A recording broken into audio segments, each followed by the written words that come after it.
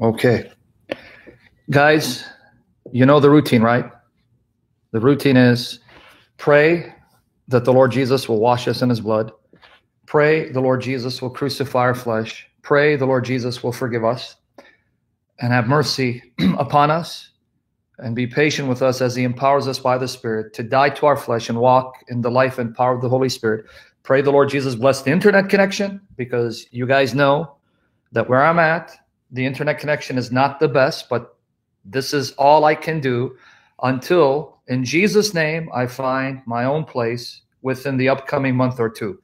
So I really need your prayers for all that, right? I need you to pray that the Lord Jesus in his mercy will open a door of blessing to find a place for me to settle in. I'll be joined with my brother, and with the hopes that Jesus will plant me here and bring my daughters to me sooner than later, right? I really need your prayers. And ask the Lord Jesus to have mercy on us and be patient with us, especially as we fail and succumb to the flesh, to give us power to die to the flesh, repent, and walk in the life of the Spirit. Amen?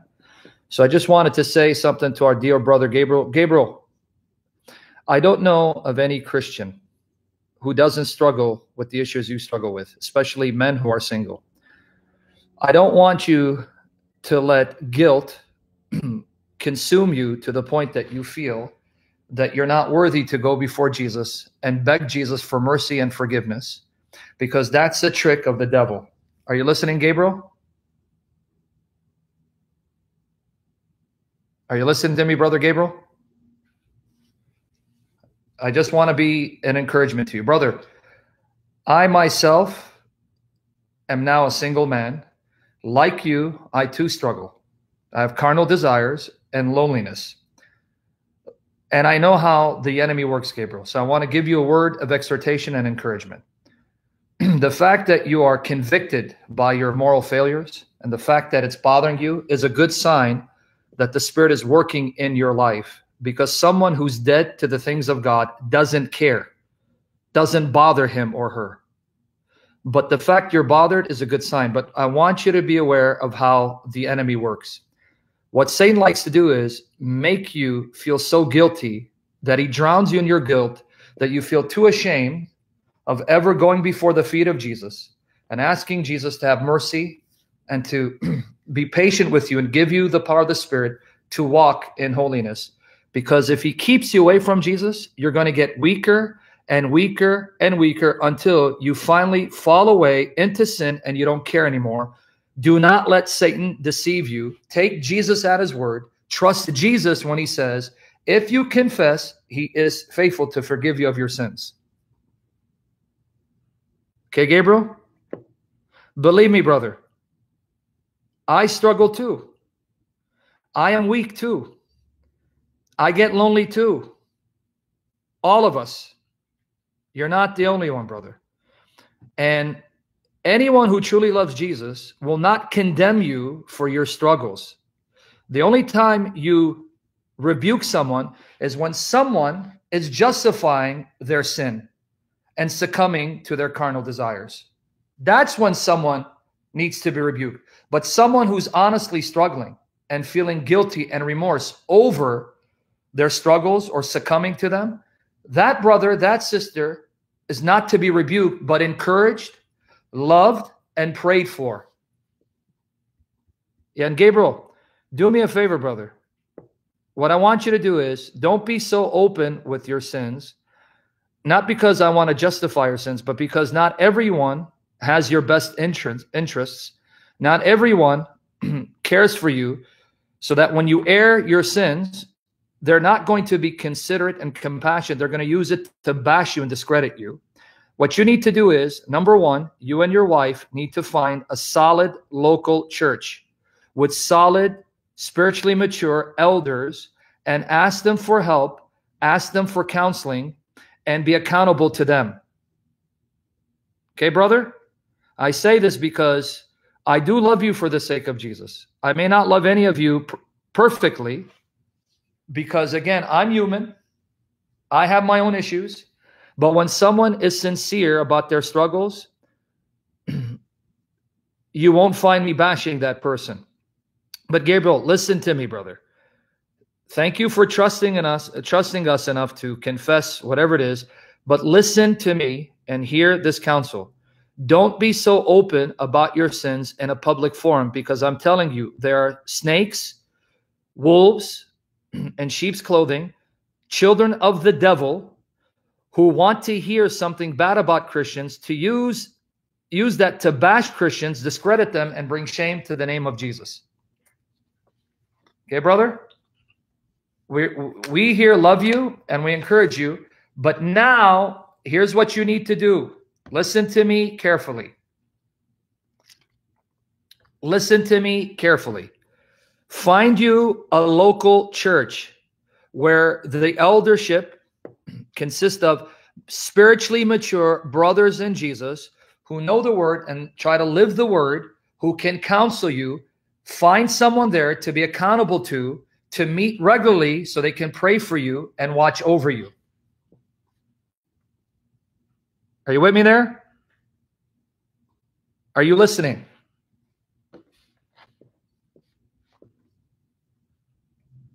So now listen to me, Gabriel. It's because I love you. I know people think I can be harsh and a jerk, and I can be. But to my brothers and sisters who are sincere and struggle, I want to show you love and compassion, just like I want Jesus to show me love and compassion and not bash me. Listen to my advice, brother. Don't be so open with your issues in a public forum. You have sons of Satan, sons of Belial, who are here to try to find dirt on the body of Christ. Okay? Are you listening to me? Yes, exactly, like Muslims. How you doing, brother? Big Al, I love you, bro. Yes, Gabriel, the sons of Satan are everywhere. They're going to be on my channel. They're going to be in your church. They're everywhere, wolves in sheep's clothing, pretending to be Christian. Of course, Gabriel, especially on my channel. You're going to have people who hate me, who only come to my channel to find something to criticize, find something to use to discredit me and bash me so that no one takes me seriously. Of course they're going to be here, man.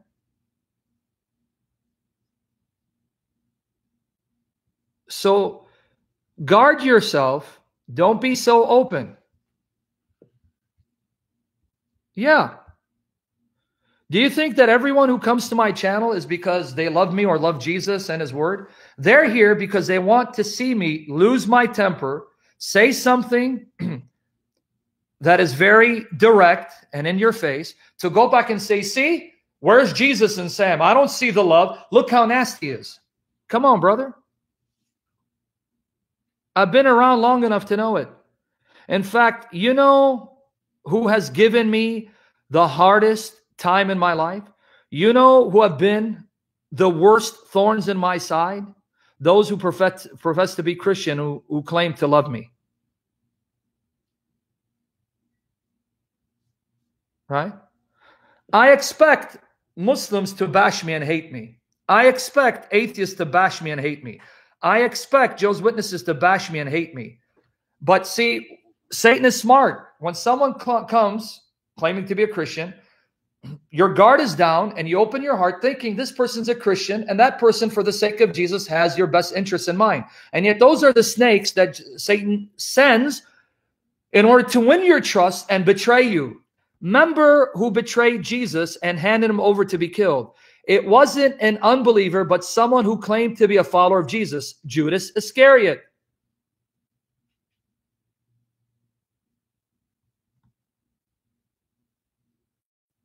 Are you with me there?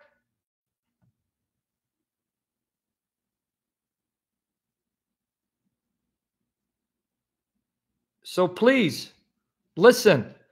Don't be too open with your sins. That's something you need to confess to your elders in a local church. Because when you put something out in social media, unless I delete the video, people are going to read what you said. And even though you're comfortable with us, maybe your wife is not comfortable. Maybe your wife doesn't want you to come out publicly and tell people what your struggles are because she doesn't want to be embarrassed. So for the sake of your wife and even your children, you don't want to put too much out there because you don't want it to get back to your wife and children. Are you with me there? You understand what I'm getting at? Let me tell you what Paul says in Romans 14. Listen to this. Paul says, if eating meat will cause a weaker brother to stumble, then for the sake of that brother, I won't eat meat in front of him. And eating meat is good. It's acceptable. It's lawful. It's permitted. But Paul is saying, even if something lawful for me will cause someone else to stumble, if I do it, for his sake, I won't do it. How much more will you cause maybe your wife and children stumble hearing her husband or her father or their father saying, I do this? Be wise, brother. Be wise.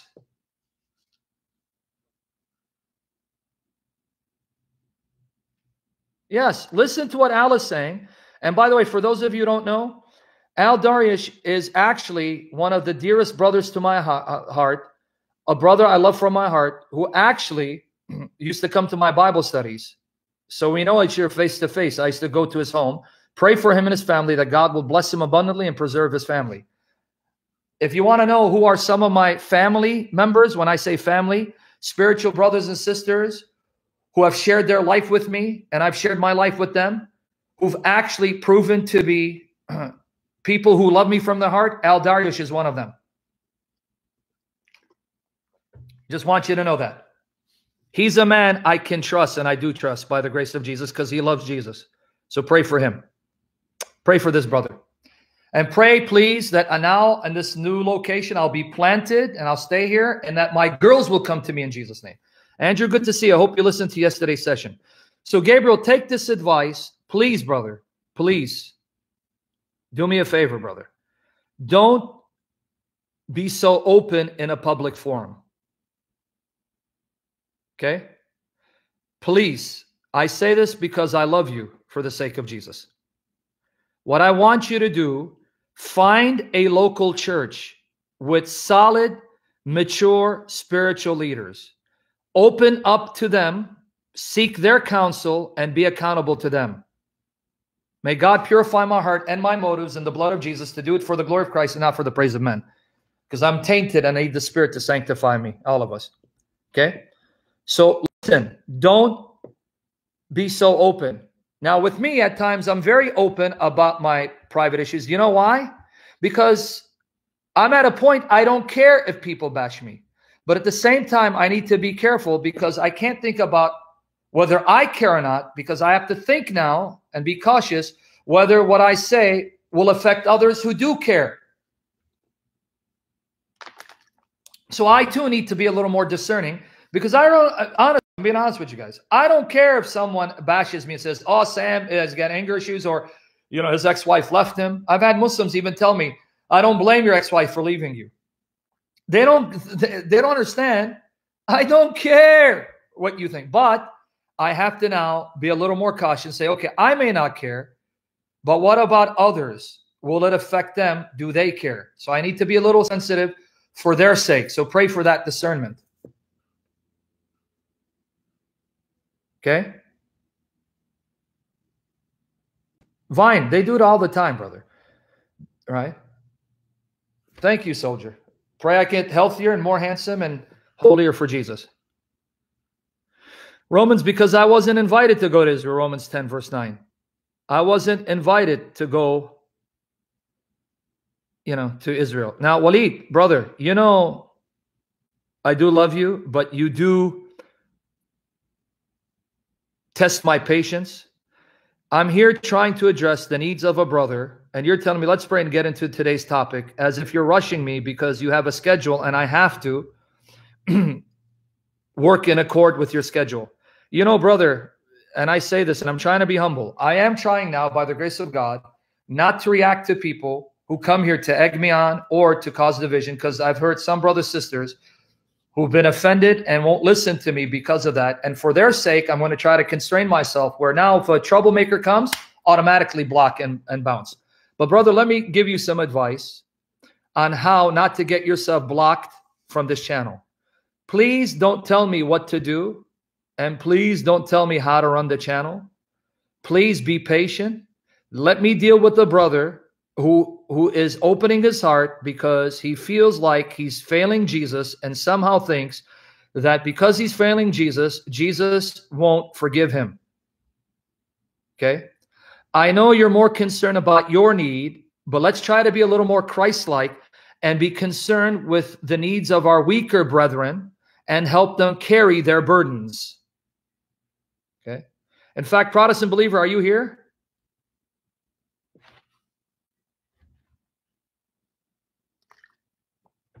Are you here? Because I don't know. Or first and last, you're here, right? Okay, first and last. Do me a favor, brother. Post Galatians 6, verses 1 to 2. I wish Craig Smith, I could see. One thing about Craig Smith, I want to share some with you. If a person comes humbly before me and not arrogant or pontificate and try to challenge me, you will find that I fail to be as loving and kind and considerate to that brother. But if someone comes and pontificates and wants to challenge me and prove me wrong or disturb me, that's when my anger is aroused. But anyway, Galatians 6, verses 1 to 2. Everyone pay attention to this. Galatians 6, verses 1 to 2. Brethren, listen to this, Walid. And everyone listen to this. This applies to our brother Gabriel. Brethren, if a man be overtaken in a fault, ye which are spiritual, meaning spiritually mature, restore such a one in the spirit of meekness, considering thyself, lest thou also be tempted. In other words, be careful lest you too succumb to the temptation that's overtaking that weaker brother that you're trying to help. But when you see a brother who is succumbing to some fault, restore him meekly. If he's convicted and acknowledging his fault. Then verse 2, bear ye one another's burdens and so fulfill the law of Christ. Do you see? We just don't want to learn theology, folks. I'm praying by the power of the Holy Spirit as he uses me that all of us, the things we learn, then we live out in the power of the Spirit, live these truths for the glory of Jesus. So we're not just head knowledge or lip service, but we're putting it into practice by the power of the Holy Spirit. Please, Holy Spirit. And one of the things that Jesus wants us to do is truly love one another in our deeds. And so here you're told by Paul, when a brother has been overtaken by a fault, restore him gently. But you're more concerned, hey, let's pray and let's start the session. The Bible is infinitely beautiful, Joanna, because it's the word of the infinitely beautiful God. Because God is real. He is real, which is why we exist. If there's no God, there would be no existence. And the God who really exists is the God revealed in the Bible. The Bible is his voice. And when the Holy Spirit gives you eyes to see, you'll be blown away by the Bible because you'll be blown away by the God who produced it.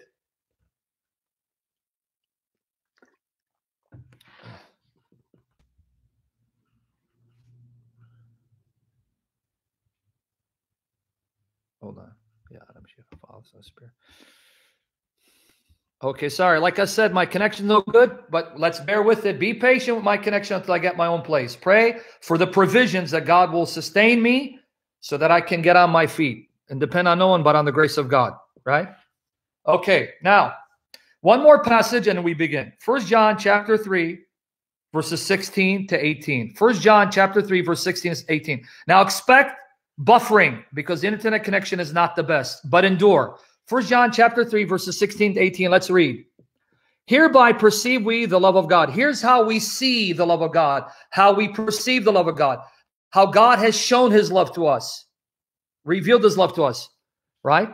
Because he laid down his life for us, and we ought to lay down our lives for the brethren. But whoso hath this world's goods, if you have material wealth, material possession, pay attention, and seeth his brother have need, so you've been blessed financially and you have a brother in need, right? And shutteth up his bowels of compassion from him, and you're not moved to compassion to then help your brother in need financially. How dwelleth the love of God in him? Where is the love of God in you? My little children, verse 18, etch it in your hearts, in your mind, by the power of the Holy Spirit. Notice verse 18, my little children, let us not love in word, neither in tongue, but in deed and in truth. Don't tell me you love me. Show me you do. I'm fallen. I'm homeless. I'm hungry. I'm lonely. Jesus says, if you truly love me, you better go and show that person your love by your actions.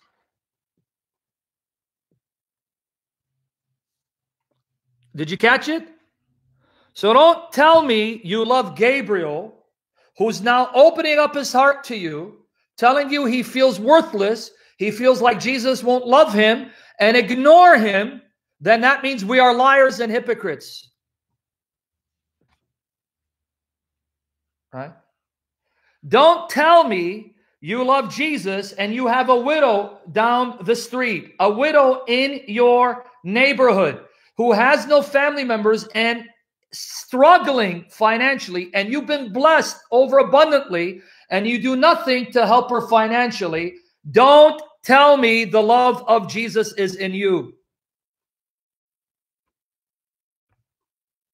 Are you with me here?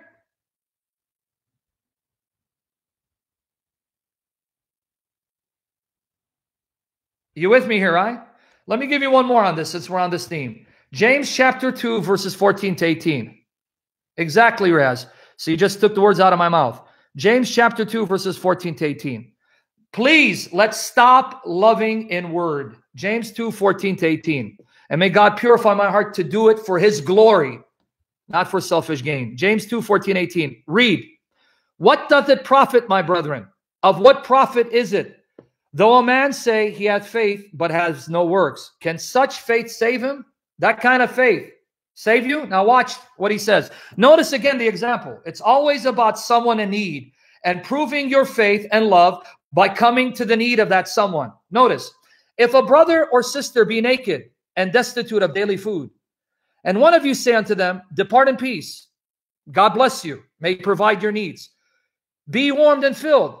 Notwithstanding, ye give them not those things which are needful to the body. You tell them, may God provide for you, and yet you yourself do nothing to provide for them, to be used of God to provide for them, right? What doth it profit? What doth it profit?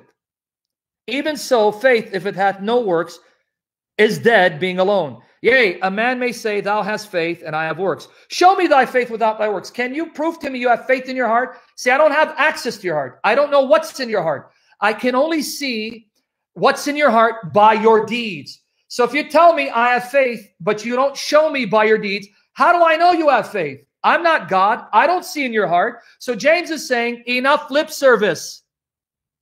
I will show you my faith by my deeds. You want to know that I'm born again, made alive in the Spirit, a heart filled with love for Jesus? Here's how you're going to know. Watch my deeds.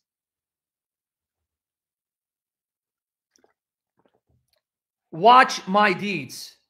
And notice the example he gives. One of the deeds showing that Jesus lives in you, pay attention. Pay attention now. One of the deeds, the fruits showing that Jesus lives in you, that your heart is filled with the Spirit, made alive by the Spirit, is you come to the need of your brothers and sisters financially.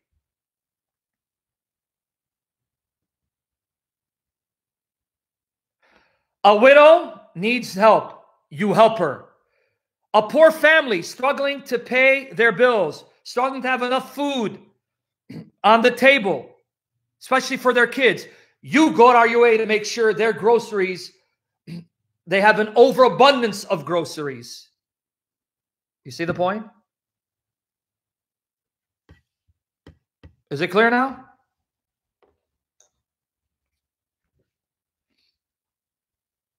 So, if that's clear, we can begin. So, from now on, I'm going to leave you this. Don't worry, medic. Whatever you give is a blessing because God can take even your penny and multiply it to bless me. So don't worry about how much you give and never be sorry for how much you give. Just say, Lord, here's my 2 mites, like the widow. But you're a God of wonder. From 2 mites, you can multiply it and turn it into millions, like he did with the few loaves and fish. he fed 5,000, and another occasion he fed 4,000. As long as you give from your heart, and as long as you give sincerely, and as long as you give sacrificially, God will multiply it for his glory. Okay, the ones who, okay, if you guys want my, how to send via PayPal, because someone just asked me, here it is. Here's my email, because the sister asked me about PayPal. Here it goes. Save it. Okay. Save it. Hold on. Here it goes. And again, thank you for reminding me. Sam_SHMN at hotmail.com. That's for PayPal. Sam_SHMN at hotmail.com. And that reminds me again, a lot of new supporters have joined in the last month, and actually last couple of months. I want to just again take a moment to thank all of you, those who've been supporting me for years and those who have recently joined the team of supporting me financially. Again, for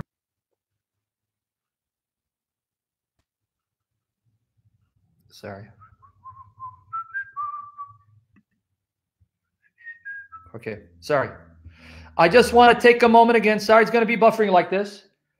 I want to personally thank from my heart all of you who've been supporting me for over the years and the recent ones who've joined the bandwagon, right? Joined the team.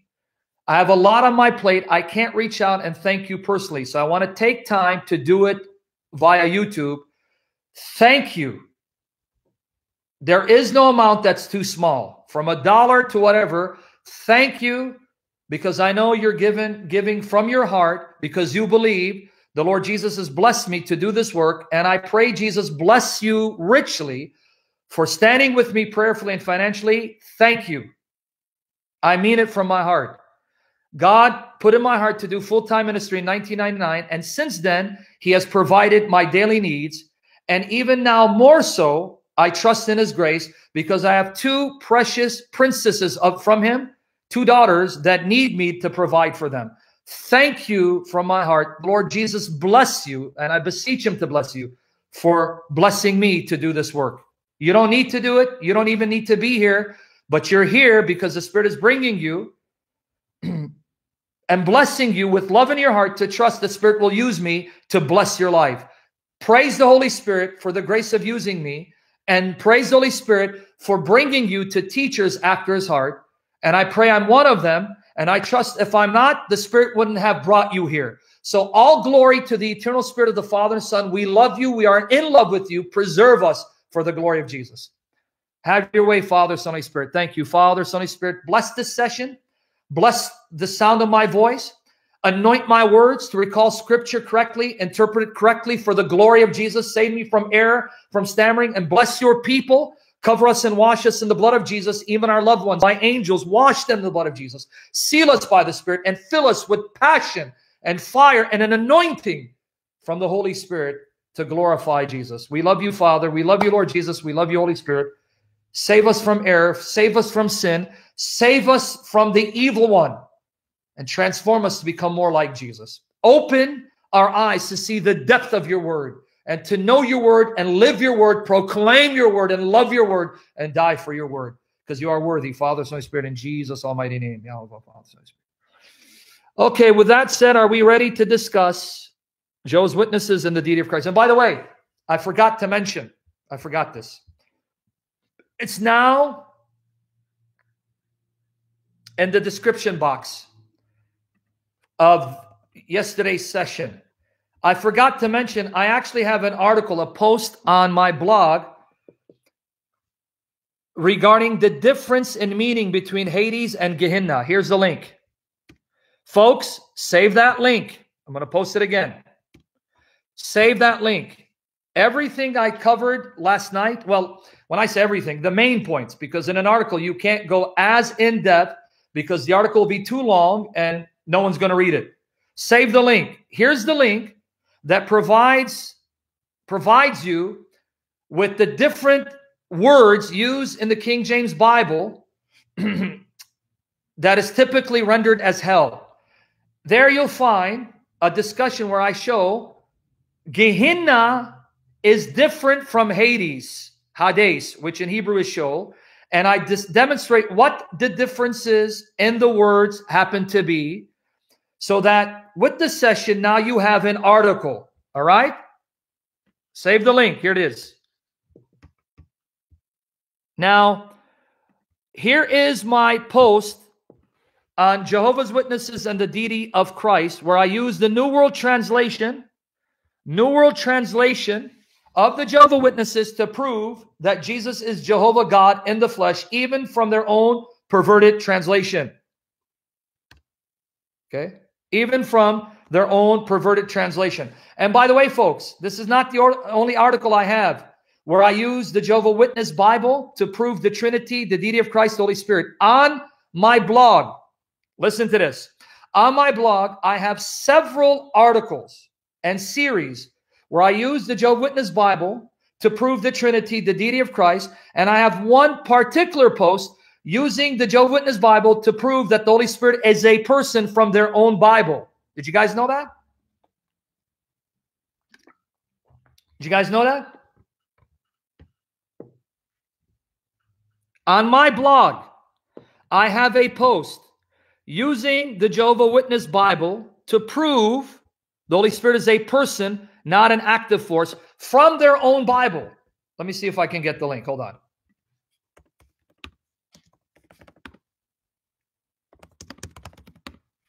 Hold on. Let me see if I can get it. I'll put it in the description box, but let's see if I can get it. Oh, boy. Come on, man. Come on. Let's see. Let me see. Give me a minute to find it. We can begin. Yep, here goes. Oh, no, that's Jehovah's Witness, deity of Christ. I psyched myself up. I got myself excited for no reason. Hold on. Let me see if I can find it. Oh, boy. I have a series called The Series of Questions for Jehovah's Witnesses. Make sure to check that out. I hate when I can't find even my own articles on my blog. Hold on. All right. I'll try. Hold on. Come on, man. What it be like? Proving that, okay. Older post. Let's see. Sorry, guys, for the delay. I just want to find it, man. I think it's important if I can. All right. Can't find it. Sorry. This is what I hate, when I can't find my own articles. Oh, boy. You'll find it. It's there. Okay. You'll find it. It's there. I don't know why I can't find it. I get upset when I can't find stuff. Can someone slap me in the face? Put me out of my misery? Anybody? Going once, going twice? Okay, folks. I'm so stubborn, I'm trying to find it. Don't stone me, guys. Don't hate me. Okay, can't find it. Forget about it. Yeah. When I find it, I'll put it in the description box. But search the blog. Search the blog, because in the blog, I have at least a dozen articles using the Jehovah's Witnesses' own literature and own Bible to prove the Trinity, Jesus, Jehovah God in the flesh, and the Holy Spirit is a person.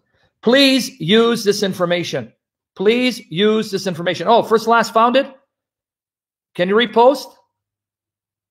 Okay. Yeah, France, I have about, I would say, over 200 articles. Over 200 articles on my blog and answeringislam.net.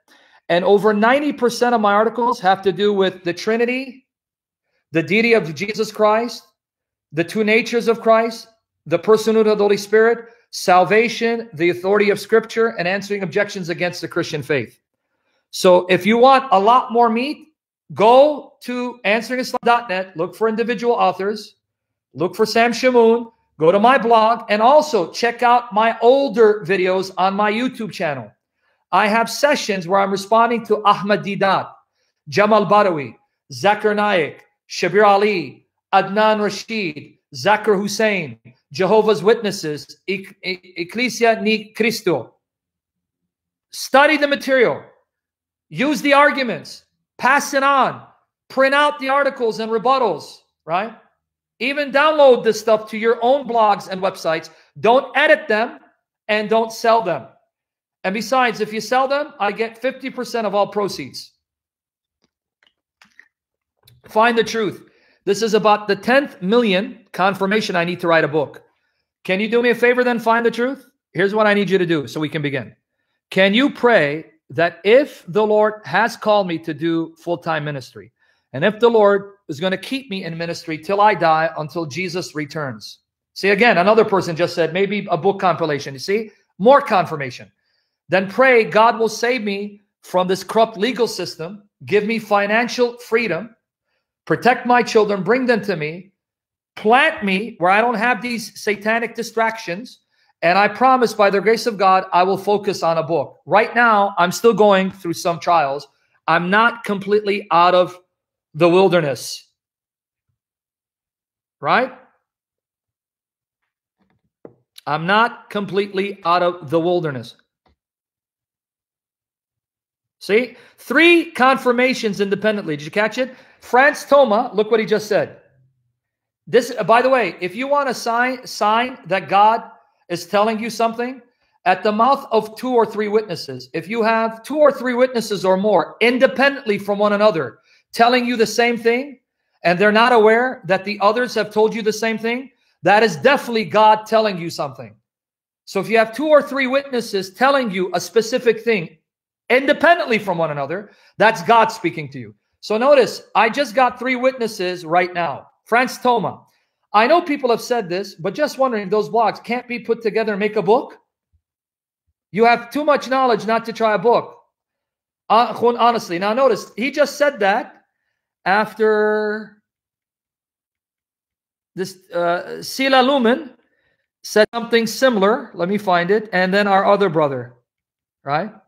So you got 3 people in the same session confirming I need to write a book, right? So I hear you, Lord. I hear you. We belong to you. Our life is yours. Fill us with the Spirit to do what you want us to do, because apart from you, we have no life. You are our life, Father, Son, Holy Spirit. And in Jesus' name, give me the grace to be able to do that book. I will do it in Jesus' name. Okay? Now, let's begin. Are we ready? So, Protestant believer found the link. Did you find it? No, Protestant believer? You just broke my heart again, Protestant believer. I was talking about a post I did using the Jehovah Witness Bible to prove the Holy Spirit is a person. You gave me a link on the Archangel Michael. You shattered my heart, bro. I had so much confidence in you that you had found the right link. But here you misled me and deceived me. And this is what I get after all that I pay you for posting verses, which is nothing, because I basically pay you nothing. Oh, he found it. Let's see. Did he find it? Hold on, man. Hold on. I probably spoke presumptuously. Yes, he found the link. He found the link. Oh, boy. And here I was condemning you and I was about to fire you. Here's the link. He found the link. Oh, how you redeemed yourself. Oh, how you restored yourself from falling from my favor. There it goes. That's the link. Yes, I will give him a raisin. That's the link, folks. There's the link. Save it. Thank you, brother. There's the link. That link is where I use the Jehovah Witness Bible to prove the Holy Spirit is a person from their own Bible. Okay, in Jesus' name, let's begin. Are we ready? Jehovah Witness translation so they can read along, because I have all of this in my article. Okay, so since he can do it by the grace of God, right? Oh, you can't do it? That's fine. It's not my home. I'm living at my brother's home and not permanently. Okay, so you can do it, Protestant? Yeah, like I said, it's going to buffer for a few seconds, so don't worry about it. Can you post from the New World Translation? Okay, all right, let's begin. I'm going to use the Jehovah Witness translation to demonstrate that their own Bible testifies that Jesus is Jehovah God Almighty, because he's the creator and sustainer of all things. Okay, let's start with Nehemiah chapter 9, verse 6. We're using the Jehovah Witness Bible. All of these passages are in this post. All of these passages are in this post. Okay? Nehemiah chapter 9, verse 6. Now, I may have to use my post, because in one particular citation, we're going to have to use the Jehovah Witness Greek interlinear translation of the New Testament, because in their English translation, they butcher a particular New Testament passage. But with that said, Nehemiah chapter 9, verse 6. Using the Old Testament to show that Jesus in the New Testament is Jehovah God Almighty. Nehemiah chapter 9, verse 6. You alone are Jehovah. You alone are Jehovah. You made the heavens, yes, the heaven of the heavens and all their army, the earth and all that is on it, the seas and all that is in them, and you preserve all of them alive, and the army of the heavens are bowing down to you. So pay attention. Jehovah created the heavens and the earth. He made the heavens and the earth and everything in them. The hosts that live in heaven and everything on earth. He preserves all of them. He gives all of them life, and all the hosts of heaven, all the angels, bow down to him. Did we get that part so far? Is that clear? Before I move on, did you get it? So if you ask the Old Testament saints, who made the heavens and the earth and everything in them? Jehovah. The host of heaven, worship who? Jehovah. Who preserves the heavens and the earth and everything in them? Jehovah. Does Jehovah use anyone to help him? Absolutely not. He does it all alone. He does it by himself. Job chapter 9, verse 8. Job chapter 9, verse 8.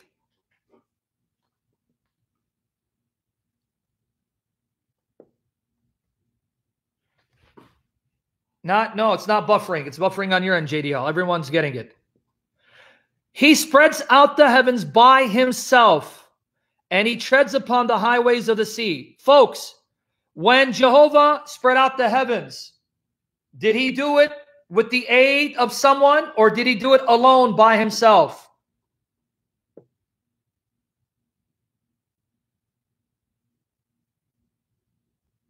Are you reading what their translation says? Jehovah spread the heavens by himself. No one helped him. This is confirmed. Sorry, it's buffering. Sorry about that. Like I said, it's going to buffer here and there. Himself, no one helped him. This is confirmed in Isaiah 44:24. Isaiah 44:24. Isaiah 44:24 confirms this in Jesus' name. Sorry, buffering bad now. Okay, Isaiah 44:24 confirms this. He did it by himself all alone. Isaiah 44:24 in their own Bible. Use their own Bible to prove it. This is what Jehovah says, your repurchaser, who formed you since you were in the womb. I am Jehovah who made everything. I stretched out the heavens by myself. Emphasize that to them. By myself. And I spread out the earth. Who was with me? Rhetorical question. Who was with me when I stretched out the heavens and spread out the earth? Was there anyone with me? No one was with me. Hold on. Let me charge my phone, my computer. Hold on. You got it? Hold on. Sorry, guys. Hold on. Okay. Charge the computer. Okay, so good, right? Okay, now, it gets better now. It gets better. Isaiah 43, 6-7. Isaiah 43, 6-7.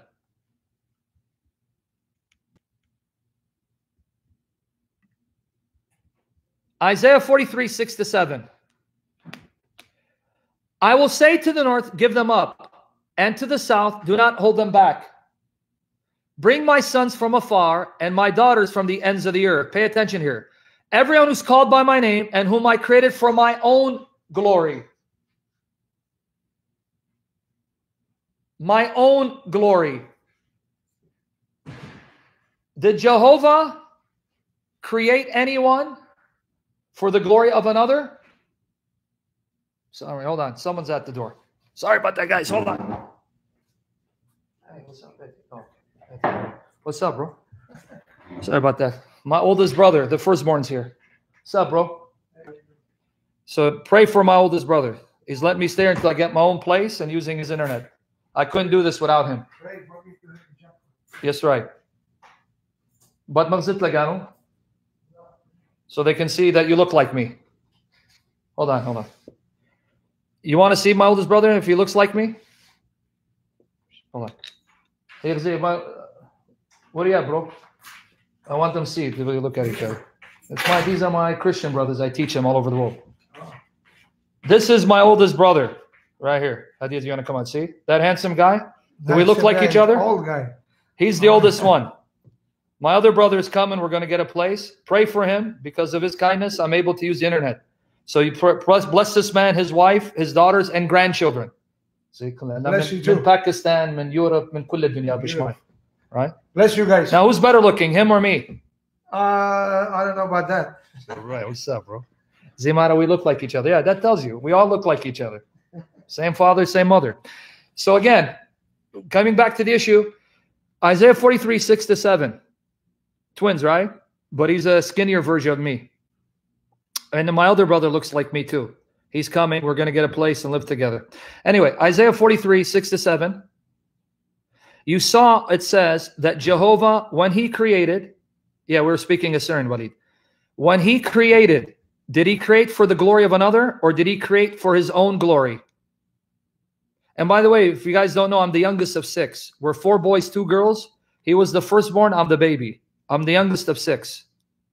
Okay, so now as we focus here, he created for his own glory. Now, Isaiah 43, 20-21.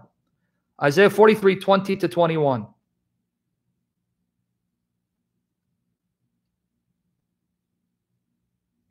Isaiah 43, 20-21. Okay. The wild beasts of the field will honor me, the jackals and the ostriches, for I provide water in the wilderness, rivers in the desert for my people, my chosen one to drink, the people whom I formed for myself so that they might declare my praise. Did you catch it? Jehovah says even the animals will praise him because the animals receive their sustenance as the Lord loosens my tongue from Jehovah. Jehovah says even the animals praise me because they know that I provide for them. And then he talks about the people that he created for himself, the people whom I formed for myself. So guys, focus. Not only does Jehovah sustain animals, sustain creation, he creates for himself, for his own glory. He doesn't create for another. He doesn't create for the glory of someone else. Did you guys catch it?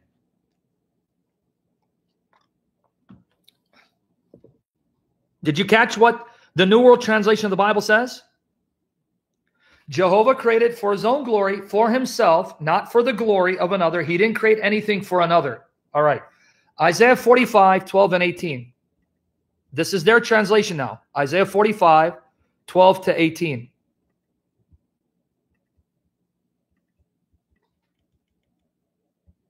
Okay, watch here.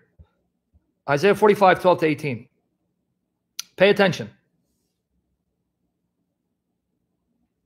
Okay. Isaiah 45, verse 12 and verse 18, a New World Translation. It's all from their Bible. Learn to use their Bible. I made the earth and created man on it. I stretch out the heavens with my own hands. Here's what I want you to pay attention.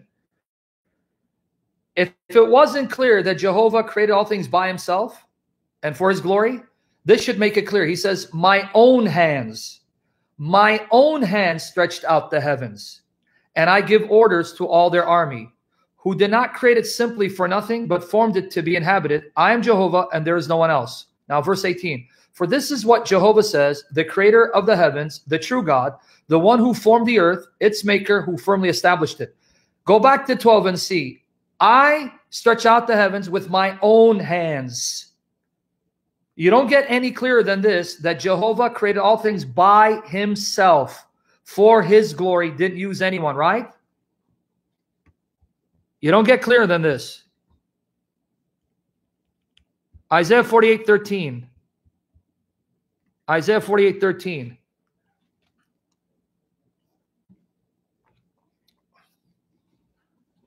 Isaiah 48, 13. Watch here.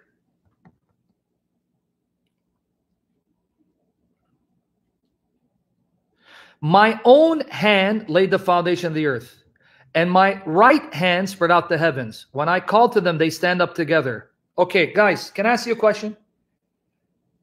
How many more passages do we need to read for it to sink in?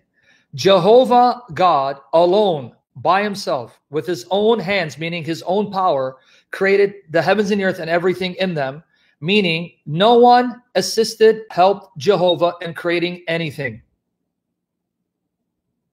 Could it be any clearer? Are you catching it? Could it be any clearer?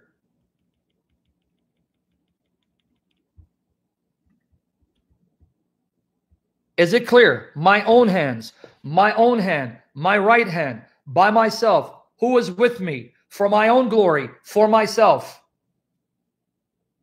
Okay. How does this prove that Jesus has to be God Almighty? John chapter 1, verses 3 and 4. John chapter 1, verses 3 and 4. Watch here.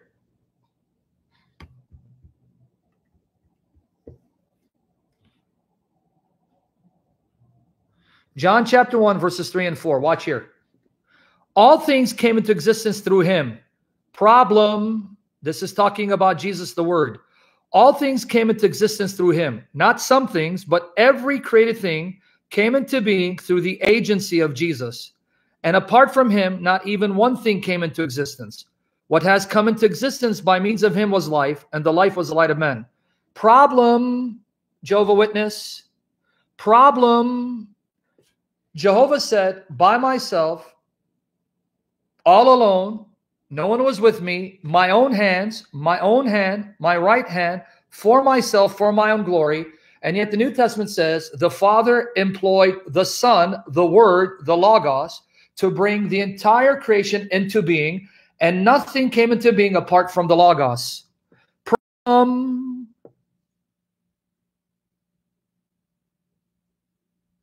Either the New Testament contradicts the Old Testament, because those witnesses are trying to tell us that Jesus is the first creature of Jehovah, and that means Jehovah used this creature to bring everything else into being, which contradicts the plain teaching of the Old Testament, or Jesus cannot be a creature. He must be Jehovah, one with the Father.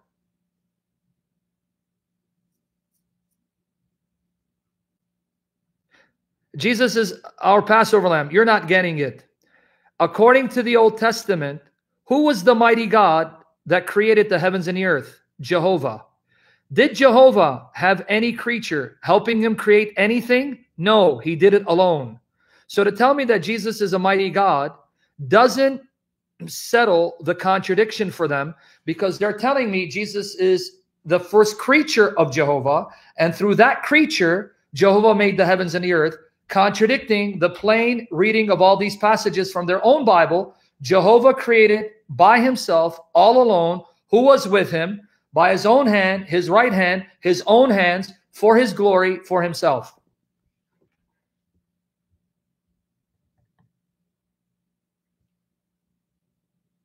John 1:10. John 1 verse 10.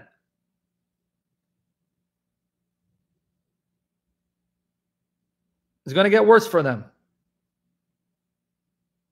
He was in the world, and the world came into existence through him, but the world did not know him. Folks, did we not just read in Isaiah 44:24 and Isaiah 48:13 that the earth, the world, was founded by Jehovah alone, by his right hand? Did we not just read that? In Isaiah 48:13 and Isaiah 45:12? Didn't we just read that? Right?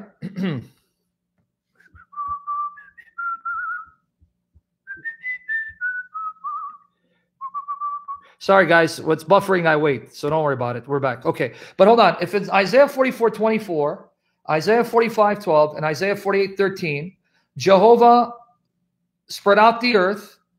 There was no one with him. He laid the foundation of the earth with his own hands, with his right hand, meaning no one did it. How can John 1:10 be true then, when it says that the entire world, meaning this earth, came into existence through Jesus, the Word?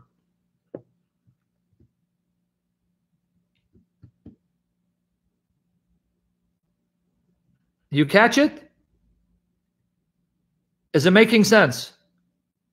Either we have a contradiction with the Old Testament, or the Jehovah's Witnesses are wrong. Jesus is no creature. He must be Jehovah, one with the Father.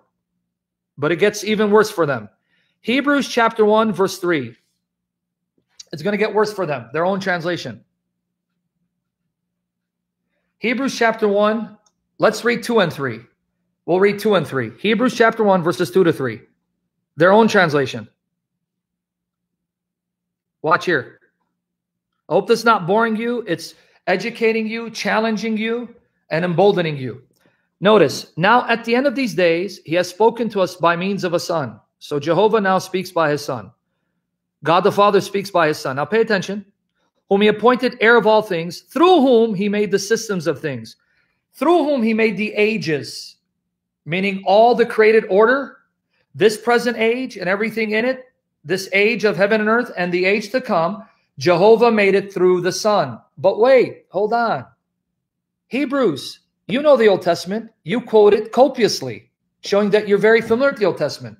Don't you know the Old Testament says Jehovah created heavens and the earth, everything in them, by himself, all alone, with his own hands, with his own hand, his right hand, for his glory, for himself. No one was there.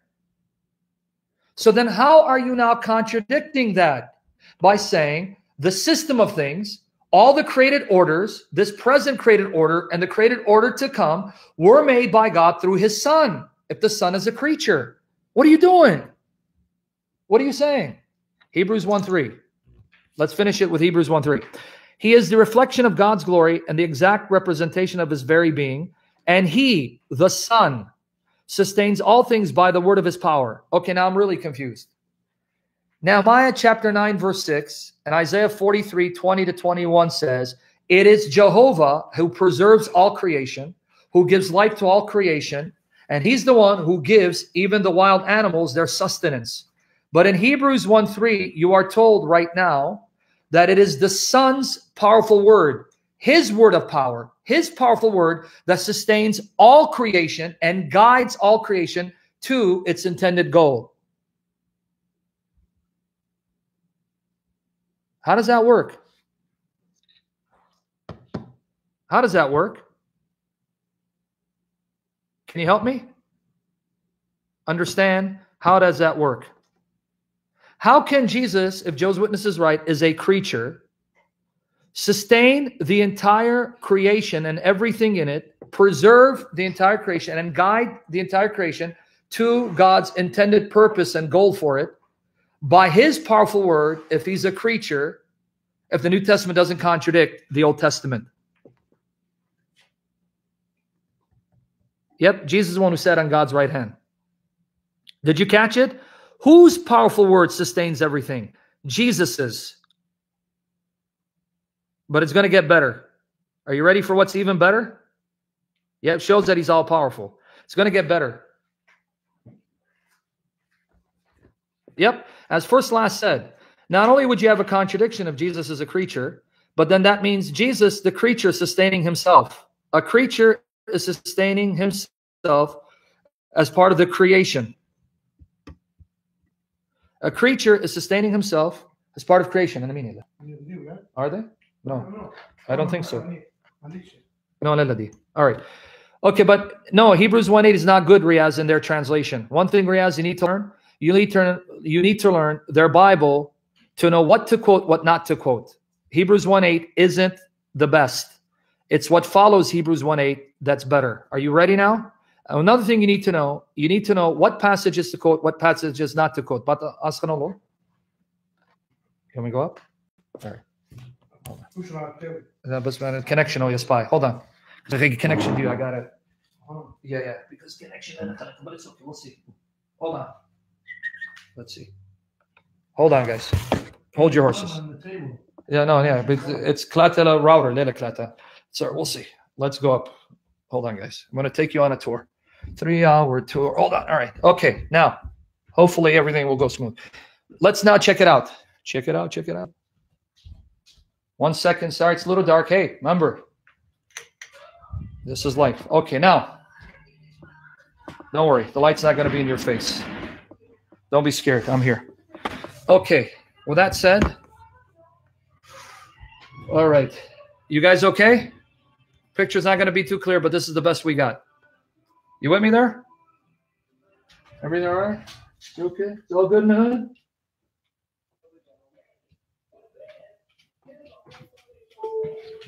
Okay. All right. Okay, now. Sorry about that. The resolution won't be too good, but it's okay. Okay. Hebrews 1, 8 to 12. What jaw curtain, man? The curtain's already drawn. Why don't you face the east, Andrew? Andrew, you're quite demanding. You better not be like that with your wife. You're not going to stay married for too long. Okay. Hebrews 1, 8 to 12. Okay. You with me here? Let's read.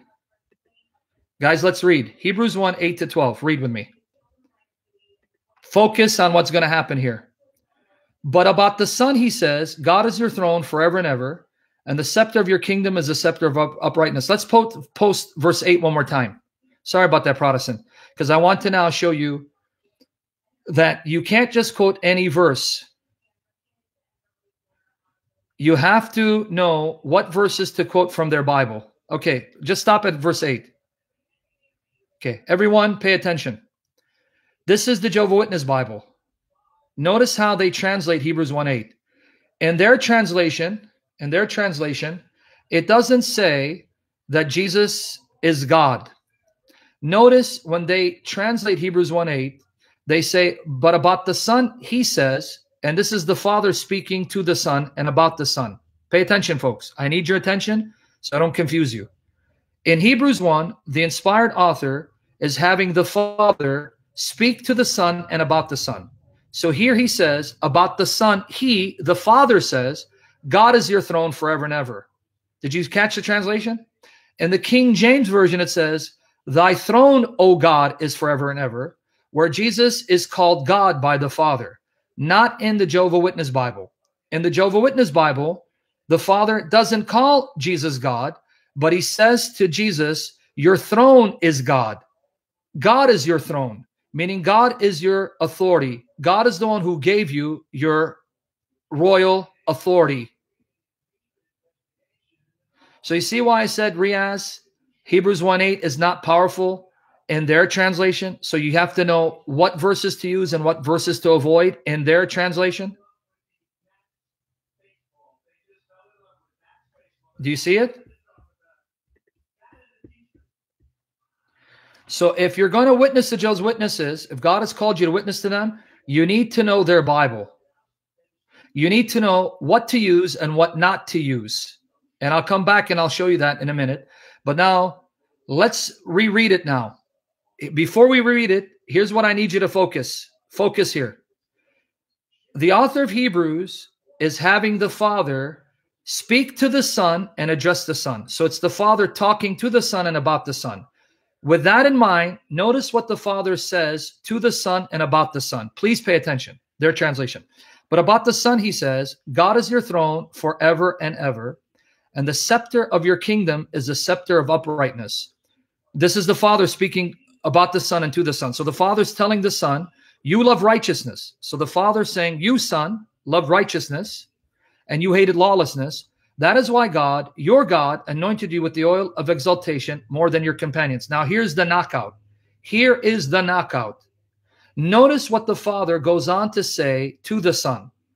And this is the Father speaking, and he's speaking to the Son. And at the beginning, O Lord, you laid the foundations of the earth, and the heavens are the works of your hands. Wow. The author of Hebrews has the Father telling the Son, Son, you are the Lord, who at the beginning laid the foundations of the earth, and the heavens are the works of your hands, my Son. Did you catch what the Father just said to the Son? You, Son, are the Lord, who at the beginning of creation created the heavens and the earth. You, Son, are the Lord, who laid the foundations of the earth and made the heavens with your own hands. And then watch 11 and 12. The Father speaking to the Son. They will perish. The heavens and the earth will perish, my Son. Right? But you will remain. And just like a garment, they will wear out. And you, my Son, you, he's talking to the Son, you will roll them up, wrap them up just as a cloak. And as a garment, they will be changed. But you, my son, are the same, and your years will never come to an end. Did you just catch what the Father said to the Son in Hebrews 1? Andrew, you're trying hard and you disappoint me every time. How can the Father be speaking about the Father and to the Father when Hebrews 1, it's the Father speaking to the Son? Show me in the context where the Father is now speaking to himself about himself. So is the Father schizophrenic? So the Father all of a sudden starts speaking to himself and about himself? The context starts with the Father speaking to the Son and about the Son. How does it change from the Father now speaking to himself? So he's talking to himself and saying, hey, self, you are the one, which means me, who laid the foundation of the earth, and you are the one who made the heavens with your hands, which is basically me speaking to me about me. Really? The context is clear. The context is clear. The Father is speaking to the Son about the Son. Okay, now, did you see what the Father said to the Son? He called him Lord, and he said, you are that Lord who at the beginning laid the foundation of the earth, and the heavens are the work of your hands. Unlike creation, which wears out, and you will roll them up like a garment, you remain the same, and your years never end. Did you see what the Father just did? Did you see what the Father just did? I don't know if it's sinking in. The Father just praised, glorified, and honored the Son as the creator and sustainer of the heavens and the earth, glorifying the Son and praising the Son for making the heavens and the earth, saying the heavens are the work of your own hands, meaning you made them by your power, and unlike creation, you, Son, are immutable, unchangeable, remain forever. And this is the Father saying it to the Son.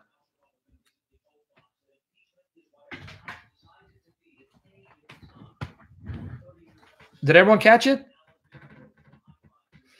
But folks, we have a problem. We just read in Isaiah 45:12, Isaiah 48:13, Isaiah 44:24, Jehovah made the heavens and the earth by himself. There was no one there. Jehovah stretched out the heavens by his own hand, laid the foundations of the earth with his own right hand, not someone else's hands. But here the Father says, you, the Son, are the Lord. You laid the foundations of the earth. You spread out the heavens by your own hands. You're the one who sustains them and rolls them up, and your years remain forever. How can the Father say it was the Son's hands that stretched out, spread out the heavens? It was the Son who laid the foundations of the earth. It is the Son who then rolls them up like a garment because he's the one who sustains them. And unlike creation, the Son remains the same forever and ever. How can the Father say that to the Son and about the Son when the Old Testament says that's a description that only fits Jehovah and Jehovah alone?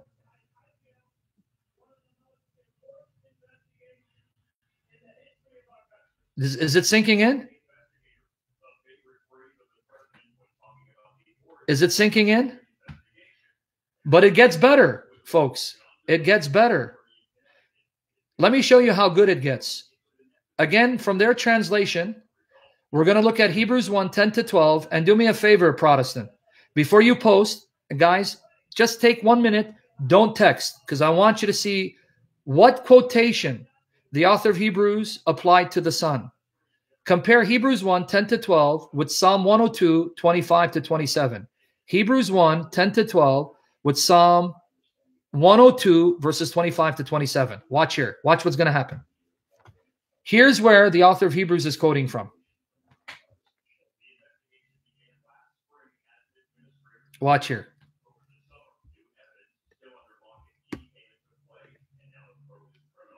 Watch what happens, guys. Don't quote anything yet, friend. Just I want you to read Hebrews 1:10-12 with Psalm 102, verses 25-27. Watch what happens. When you see where he's quoting from, it's going to blow your mind away. Read the citation in Hebrews. At the beginning, O Lord, you laid the foundation of the earth, and the heavens are the works of your hands. Watch. Just be patient before you post text. They will perish, but you will remain. And just like a garment, they will all wear out. Watch here. And you will wrap them up just as a cloak, as a garment, and they will be changed. But you are the same, and your years will never come to an end. Now notice where he's quoting from. Long ago, you laid the foundations of the earth. That's Psalm 102, 25, 27. And the heavens are the work of your hands. They will perish, but you will remain. Just like a garment, they will all wear out. Just like clothing, you will replace them, and they will pass away. Now notice 27. But you are the same, and your years will never end. So Hebrews 1, 10 to 12 is a quotation of Psalm 102, 25 to 27. Let's see who is being addressed in Psalm 102. Do me a favor, Protestant. Post Psalm 102, verse 1 and verse 12. Psalm 102, verse 1 and verse 12. Who is being referred to and addressed in Psalm 102? Psalm 102, verse 1 and verse 12.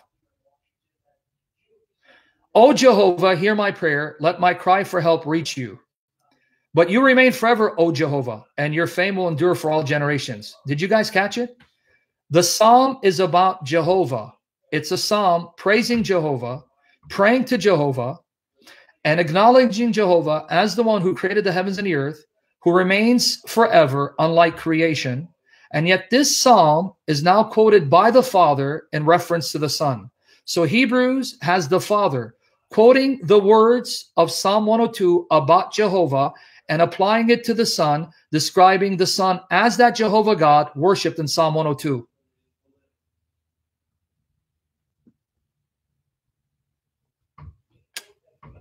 I want it to sink in before I move on. Did it sink in? Did it sink in? Psalm 102 is about Jehovah God. Jehovah God is being praised and glorified for being the one who laid the foundation of the earth, right? And stretched out the heavens with his own hands, who remains the same forever, unlike creation, which is wearing out. And yet Hebrews says those words of the psalmist are actually about the Son, and it's the Father saying those words to the Son, glorifying the Son, praising the Son, and acknowledging the Son to be that Jehovah God who created and who sustains all things and remains the same forever.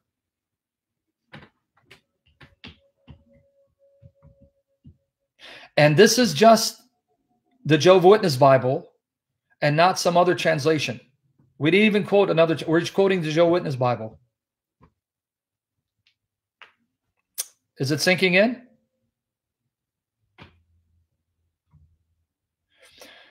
Another thing you're supposed to catch is when it says, at the beginning, in the beginning, that's an echo of Genesis 1. Let's look at Hebrews 1:10 again. Hebrews 1:10. Hebrews 1:10. Let's look at Hebrews 1:10 again.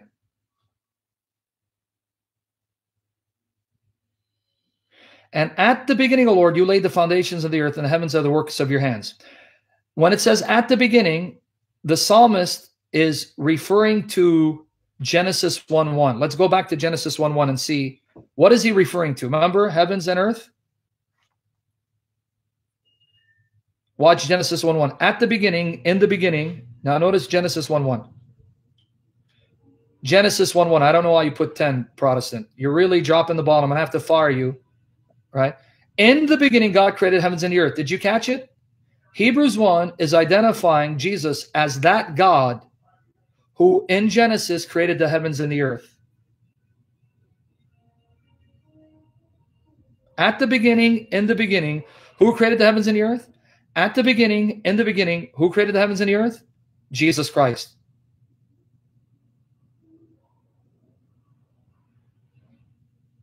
Is it sinking in? Question. How could the New Testament writers, specifically Hebrews, ascribe the creation of the heavens and the earth to Jesus Christ? And how could the author of Hebrews quote Psalm 102, which identifies Jehovah as the unchanging creator and sustainer of the heavens and the earth, and apply all of that to Jesus Christ if Jesus is a creature, when the Old Testament is clear Jehovah by himself, all alone, with his own hands, created the heavens and the earth and sustains them.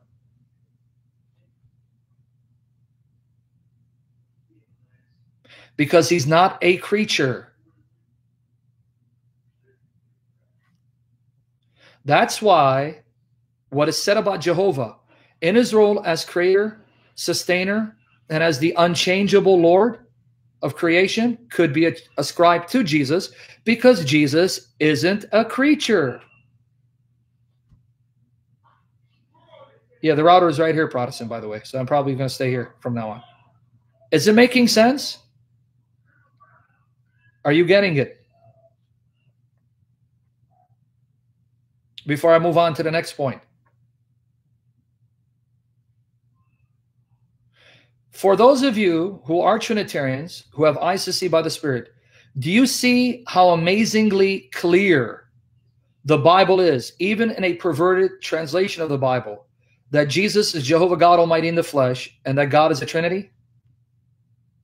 And this is from a perverted translation. Imagine reading an accurate translation like the King James.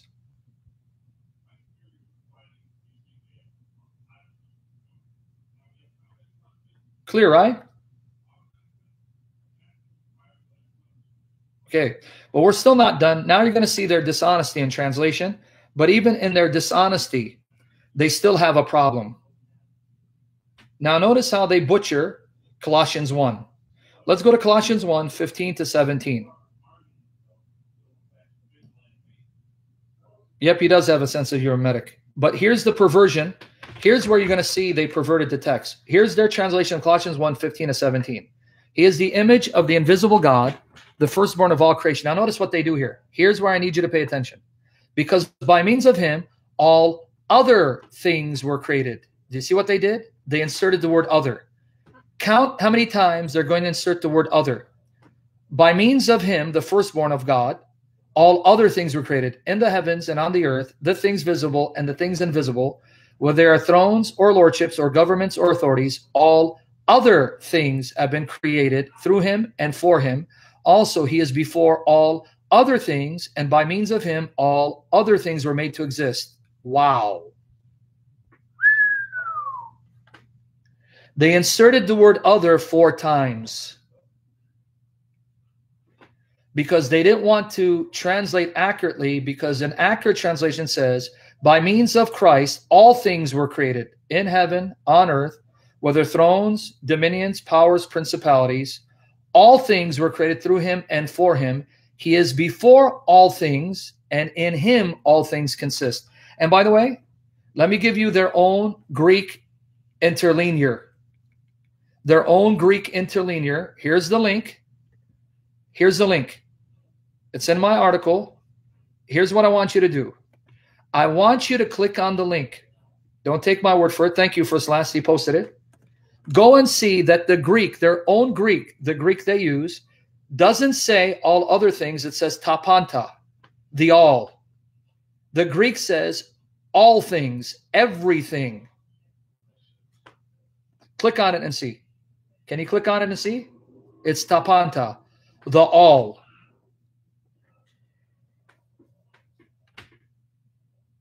Does everyone see it? Yep, they did.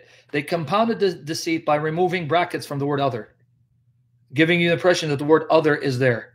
Do you see here? Let me read you the translation from the Greek. I just gave you the link. Here's the Greek. It's not going to be smooth, but I'm going to read it. Okay. I'm not going to read the Greek. It's hati. Well, I can read the Greek. All right. Hati. Well, what's the point of reading the Greek?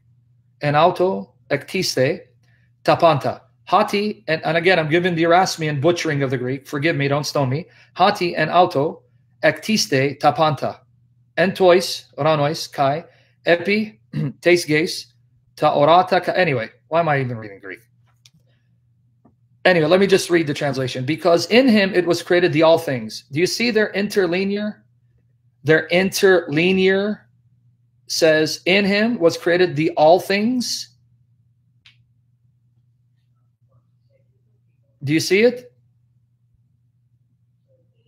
Do you see their Greek? Please, guys, don't take my word for it. Can you click on it, Vine, everyone else, and see? confirm that the very Greek text they use says that in him, en auto, ektiste ta panta, all things. You guys see it? Okay, let me continue reading the translation of the literal Greek, okay? Because in him it was created the all things in the heavens and upon the earth, the things visible and the things invisible, whether thrones or lordships or governments or authorities, the all things, tapanta, through him, diautu, and into him, kai is auton, it has been created, ektistai. Now notice 17, and he is before all things, and the all things in him, it has stood together. Sunestiken. Do you see that their own Greek interlinear confirms all things, not all other things, were created in, through, and for Jesus, and Jesus is before all things, and all things are kept together in him. Do you see it?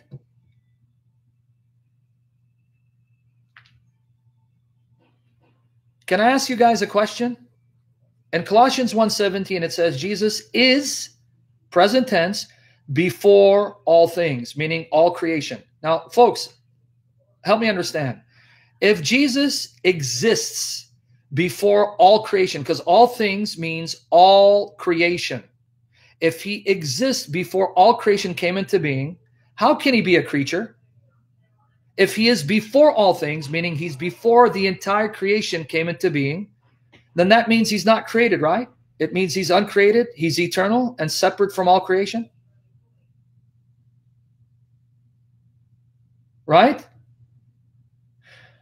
And also, if it says that all things were created in him, through him, and for him, how could he be part of all things, be part of all creation, if all things means all creation, and all creation came into being in him, through him, and for him?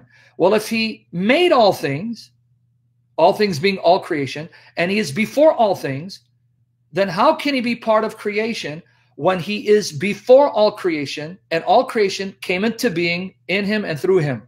Doesn't that prove that he's separate from all creation and uncreated and eternal by nature? Do you understand the implication of just taking it literally? It doesn't say all other things. And do you see why now they added the word other 4 times?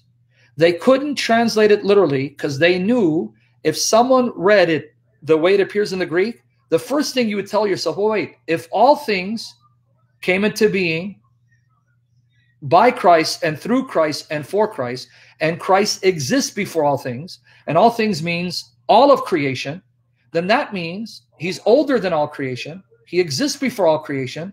He's separate from all creation. Therefore, he's not a creature. He's uncreated. Right?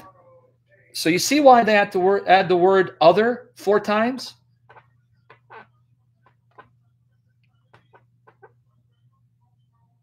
So what you need to do is show them their Greek.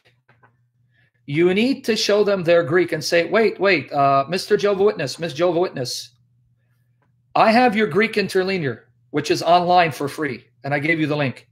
How come the word other is not in the Greek? The Greek says tapanta, means the all. Why then did you add the word other 4 times in your translation when the Greek doesn't have other? Why would you do that? What are you trying to hide from me? But let's even go with the word other. Let's go to Colossians 1:16. Let's go with the word other. Let's go to Colossians 1:16. Let's look at it again. The word other. It's all in my article. But here, let me give you the link again.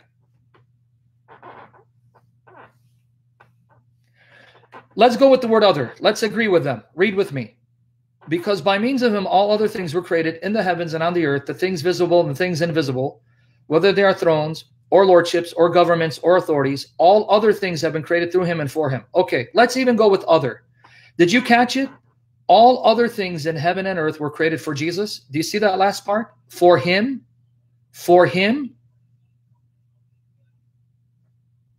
Do you see it? For him.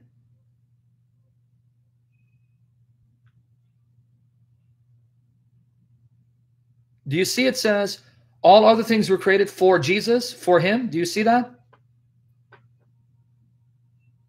I want to make sure you're getting it before I move on. You guys got to all get it. Do you see it says in their translation, all other things were created for Jesus? For him, him meaning Jesus, right? But this contradicts Isaiah 43:21. Isaiah 43:21 says, the things on earth were created for Jehovah. So even in this translation, you still have a problem. How can all other things be created for Jesus when the Old Testament is clear?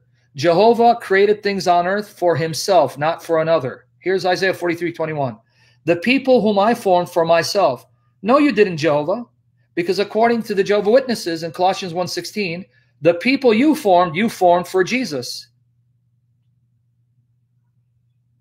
So Jehovah, how can you say in the Old Testament, you created these people for yourself, but then New Testament, you created all things on earth for Jesus?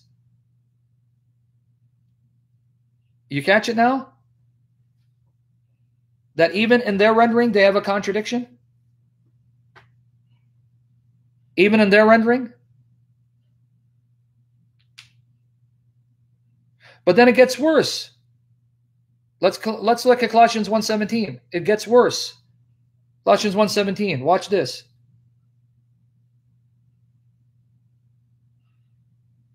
Colossians 1:17.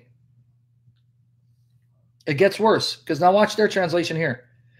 Also, he is before all other things, and by means of him, all other things were made to exist. Now, guys, did you catch the last part? Everything else in heaven and earth are sustained by Jesus. Jesus, this creature, is sustaining everything else in heaven on earth. But wait, this contradicts Nehemiah chapter 9, verse 6. Nehemiah chapter 9, verse 6 says, Jehovah is the one who preserves everything in heaven on earth. But Colossians 1:17 says, this creature, according to Jehovah's Witnesses, he's the one who keeps everything, sustains everything in heaven and on earth. Does that mean he's also sustaining himself? Do you see that in Nehemiah 9:6? Their translation, and you, Jehovah, preserve all of them alive.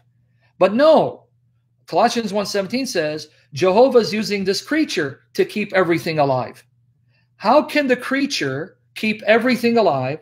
Everything is sustained, preserved in this creature, when the Old Testament says it's Jehovah who's preserving everything alive. And does that mean that Jesus is also sustaining himself? A creature is sustaining himself?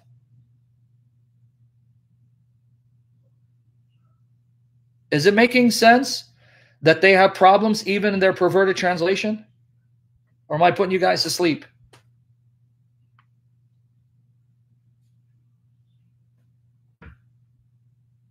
Is it making sense?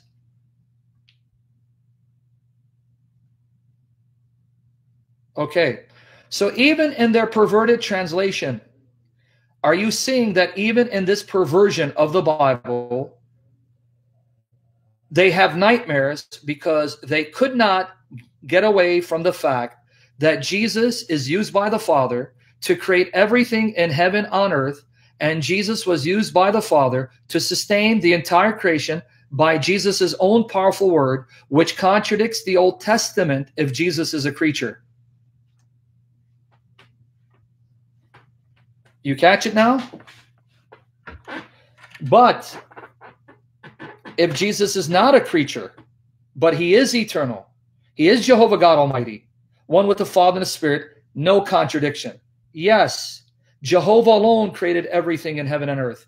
Yes, Jehovah alone sustains the heavens and the earth. Yes, all creation was made for Jehovah alone. And yet in the New Testament, that Jehovah is now identified as the Father and his Son and the Holy Spirit. That's why we're Trinitarians. You see why the church was forced to adopt the doctrine of the Trinity. There is no other doctrine that makes sense of what the Bible teaches as a whole. Is this all sinking in?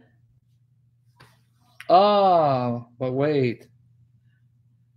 Ah, but wait. It's going to get worse for them. Let's go to Nehemiah chapter 9, verse 6.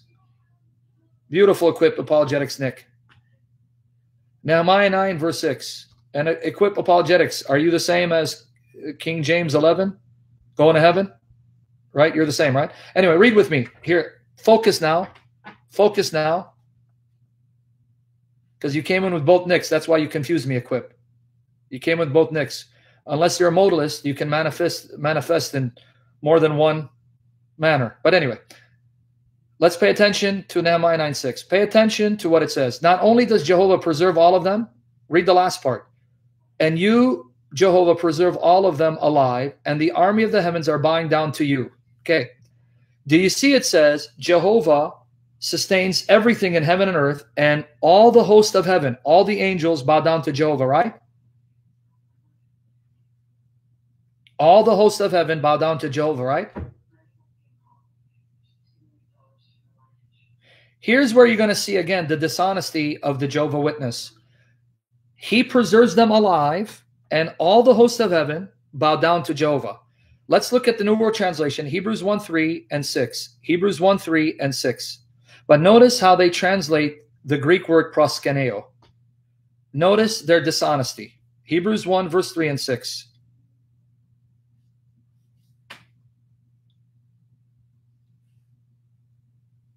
Okay, pay attention here. He, Jesus, is a reflection of God's glory and the exact representation of his very being. And he, Jesus, sustains all things by the word of his power. So note that. Jesus is the one who sustains the entire creation, the system of things, by his powerful word. His powerful word is what sustains all creation. But then notice 6. But when he again brings his firstborn into the inhabited earth, he, the Father, says, God the Father says, let all of God's angels do obeisance to him. They don't even translate the Greek as let all the angels of God worship him. It says let all of God's angels do obeisance to him. They even use a word that many people are not familiar with anymore. Did you catch it? You see how they rendered Hebrews 1:6? When God the Father commands all the angels to worship his firstborn son, they didn't render the word proskeneo as worship. They rendered as obeisance. Obeisance means to give someone respect and obey. They watered down the word in order to rob Jesus of being worshipped by all the angels.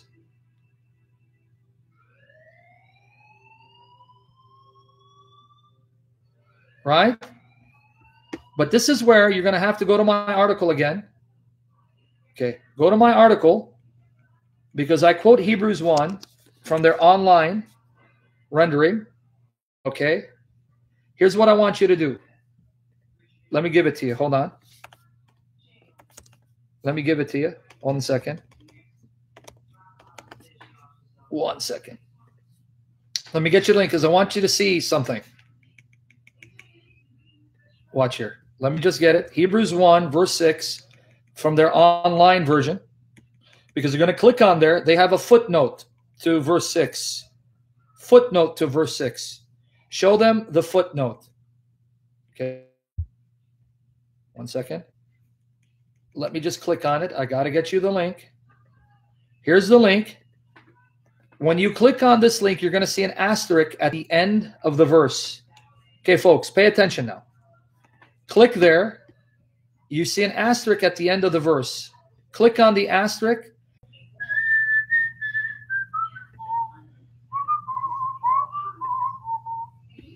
Hello. Okay, I'm confused. Sai Christian, you can hear me and Tony can hear me, right?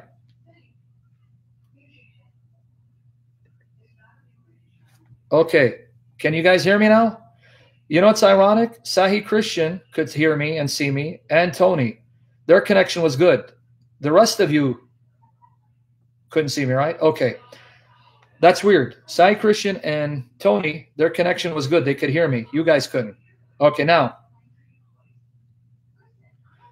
Do you guys see that they give you an alternate translation of the word proskuneo? Do you see it says, bow down to him. Send Hobo Momo to Hoboville. You see it says, bow down to him, right? Did everyone see that?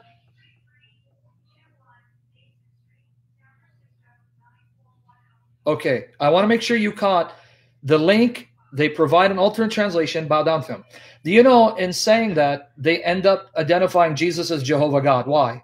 Because Nehemiah 9:6 says, Jehovah preserves all creation, and all the angels bow down to Jehovah. So guess what they just did? They just ended up identifying Jesus as Jehovah, because in Hebrews 1:3 it says, Jesus is sustaining the entire creation, everything in heaven and earth, by his powerful word, and all the angels bow down to Jesus.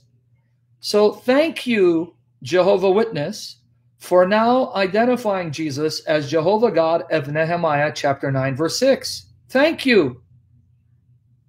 Because in Nehemiah, it is Jehovah who preserves all things and gives them life.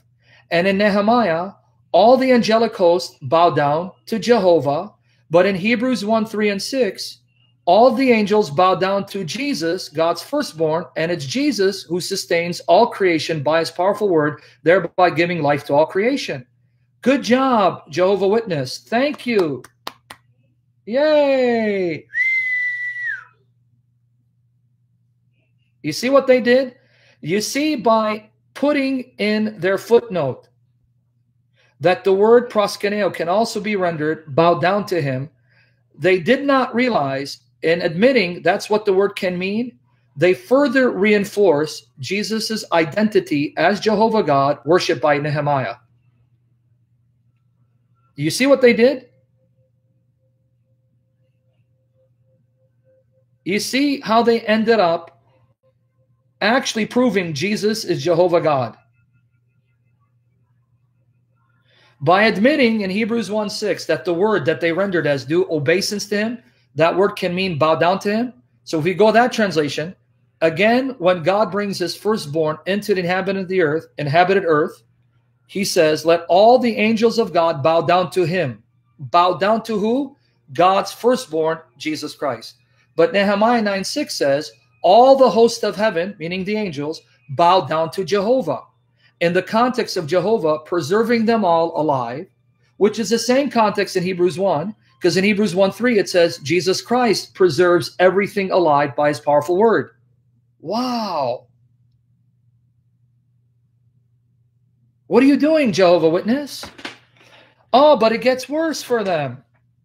Are you guys bored? Are you tired? Or are you ready for some more meat? Are you tired? Or are you ready for some more meat? It gets worse for them. You know why it gets worse? Here's why it gets worse. Okay. They will admit to you that Hebrews 1:5-13 contain a series of citations from the Hebrew Bible. They'll admit this to you because it's clear. If you start at verse 5 and read to 13, Hebrews 1:5-13 cite a series of Old Testament passages. For example, don't take my word for it. They even cross-reference it in their own translation. Hebrews 1:5, note these. We're not going to quote the verses, but I'm going to tell you where they're quoting from. Hebrews chapter 1, verse 5 is citing Psalm chapter 2, verse 7, and 2 Samuel 7:14. Guys, write these down. Hebrews 1:5 quotes Psalm chapter 2, verse 7, and 2 Samuel 7, verse 14. Hebrews 1:7 quotes Psalm 104, verse 4. Hebrews 1:7 quotes Psalm 104, verse 4. Hebrews chapter 1, verses 8-9 cites Psalm 45, 6-7. Hebrews chapter 1, verses 8-9 quotes Psalm 45, verses 6-7. Okay? Hebrews 1, verses 10-12, which we already saw. Hebrews 1, 10-12 quotes Psalm 102, verses 25-27. And Hebrews 1:13 quotes Psalm 110, verse 1. Hebrews 1:13 quotes Psalm 110, verse 1. Everyone follow me? So then the question is, Hebrews 1:6 is quoting from what Old Testament passage? Hebrews 1:6, chapter 1, verse 6, is quoting what Old Testament passage? To make it easier and not to confuse everyone, Lord willing, I will do a session on Hebrews 1:6 tomorrow. Okay? But to make it easier, Hebrews 1:6 may be citing Deuteronomy 32:43 as Daily Gripe noted, or it may be citing Psalm 97 verse 7 in the Greek version. In the Greek version, Psalm 97 verse 7 happens to be Psalm 96 verse 7. So Hebrews 1:6, as scholars admit, is a citation from either Psalm or Deuteronomy. For the sake of time and brevity, we're going to stick with Psalm. Are we ready? Here is where Hebrews is citing from. Psalm 97 verse 7. We're going to look at the translation from the Hebrew, but then we're going to look at the Greek translation. Okay? Psalm 97 verse 7 in the New World Translation. If you can quote it for me, Protestant. Okay? I hope this is making sense, because tomorrow, God willing, I'll do a part 2. Okay. Psalm 97 verse 7, notice what it says. Let all those serving any carved image be put to shame. Those who boast about their worthless gods, bow down to him, all you gods. That last sentence, bow down to him, all you gods, in the Greek is rendered, worship him, all you his angels. Let's look at the Greek version. Let me get it for you. It's online. Thank God for modern technology. Let me get it for you. Okay, hold on. In the Greek, it's Psalm 96 verse 7. Psalm 96 verse 7. Now let me tell you why this is important. Here it is, Psalm 96. Here's the link. I'll give you the link. Okay. Pantes oi angeloi autou. He gave us the Greek. Can someone now quote Psalm 96 verse 7 in the English? First class gave you the Greek. Notice the last part. It says pantes, all, hoi or oi, angeloi autou. Pantes, oi, angeloi autou. Right? But what are they supposed to do? Proskenisati auto. Man, I'm butchering the Greek. Proskenisati autou, pantes, oi, angeloi autou. Okay, here's the translation of the Greek. Give Jehovah his due, you families of the earth. No, I don't know what you're doing. Protestant, you really are going to get your teeth smashed in, and I'm going to repent. I didn't say Psalm 96 verse 7, New World Translation. I said Psalm 96, 7 of the Greek. I'm going to smash your teeth, brother, and I'm going to enjoy every minute of it. Here's the link to the Greek. Can someone go there, copy and paste verse 7? Poor Protestant believer. He's going to now end up becoming an Orthodox believer because I'm running away from Protestantism. Quote, Psalm 96, 7. Let all that worship graven images be ashamed, who boast of their idols. Worship him, all ye his angels. Did you catch it? Notice the last part. The Greek translates the Hebrew as, worship him, all ye his angels. Worship him, all ye his angels. Okay. Scholars think that Hebrews 1:6 may be quoting the Greek version of Psalm 97 verse 7. Because in the Greek it says, worship him, all his angels. Okay, now folks, let me ask you a question. In Psalm 96 verse 7, the angels are commanded to worship who? In Psalm 96. Forget about Hebrews now. In Psalm 96, the command to the angels to worship. Who are the angels commanded to worship in Psalm 96? Jehovah, right? Jehovah. Okay, Jehovah Witness, you have a problem. Jehovah Witness, you have a problem. Why? Because Hebrews 1:6 quotes a psalm where all the angels are commanded to worship Jehovah, and now the author applies it to the angels worshiping God's firstborn. In other words, the command of the angels to worship Jehovah is now directed to the angels worshiping the Son. Why would the author of Hebrews quote a text where all the angels are commanded to worship Jehovah and apply to the Son being worshipped by all the angels, How can the angels worship the Son as they worship Jehovah if he's not Jehovah?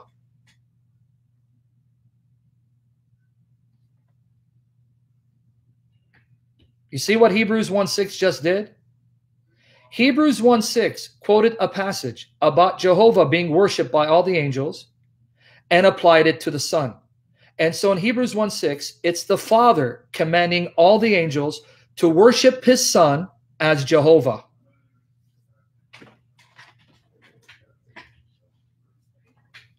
Even the Jehovah Witness translation admits Hebrews 1:6 may be quoting Psalm 97 verse 7. By making that admission, they're acknowledging that in the original context, this psalm is about angels worshiping Jehovah. So then, number one, why would God the Father command the angels to give to the Son the worship that the psalm ascribes to Jehovah when no creature can be given the worship that only Jehovah receives? That's number one. Number two, since the psalm is about worship, not simply respect, and this worship is now applied to the Son, how dare the society translate this word as obeisance and not as worship when the context of the psalm is about worshiping Jehovah and not simply giving him respect? So why did they mistranslate it?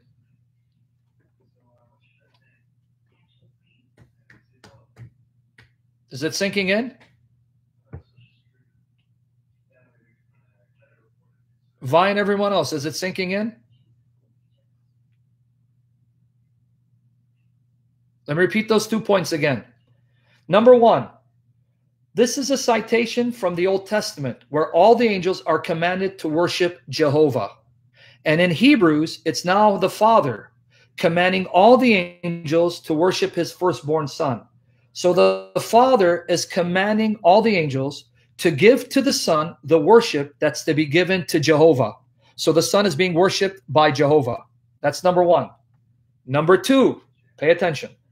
Since the context of this passage is about worship, not simply respect, because it's angels worshiping Jehovah, how dare the society then mistranslate the word as obeisance, meaning to show respect and obedience, and not worship, when the original context, it clearly refers to worship being given to God.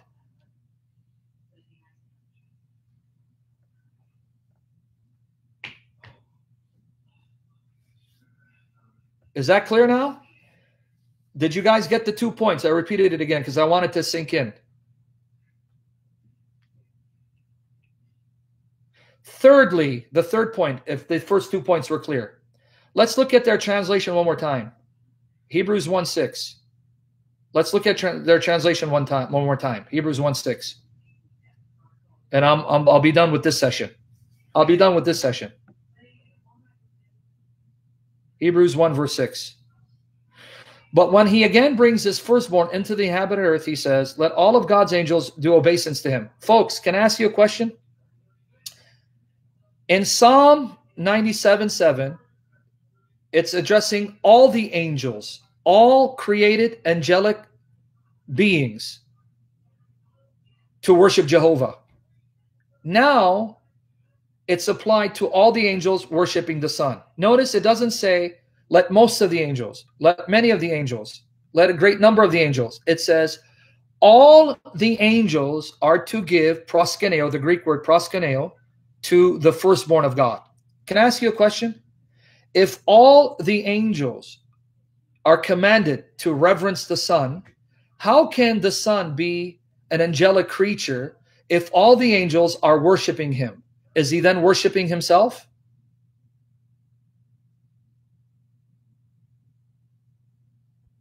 Because in the original context, it's all the angelic creatures. It's all the angelic creatures worshiping Jehovah. Now it's all the angelic creatures worshiping God's firstborn. Well, if God's firstborn is the Archangel Michael, then he's an angelic being.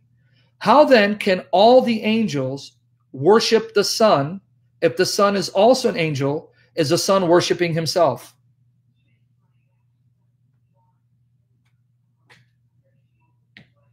You see the nightmare the Bible is for the Jehovah Witness.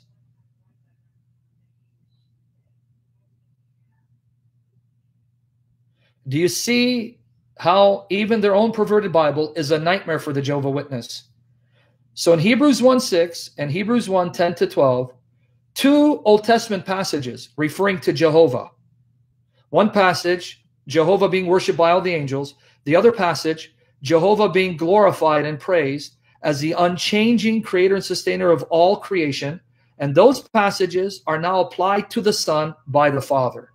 The Father commands all the angels to worship his firstborn as Jehovah, and then the Father glorifies, praise his Son as the Lord, who at the beginning laid the foundation of the earth, and who made the heavens by his own hands, who then rolls up creation like a garment, but he remains the same.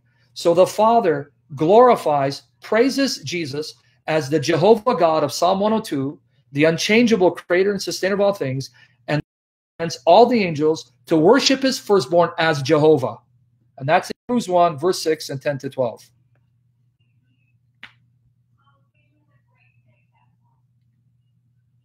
Clear? Vine, what do you mean you don't see angels in Psalm 96:7? We just posted the Greek. It says, worship him, all you angels. Let's post it one more time. Psalm 96:7. Because, Vine, you're reading the English translation of the Hebrew. That's why I want you to pay attention. I didn't say Psalm 96:7 in your English Bible. I said Psalm 96:7 of the Greek.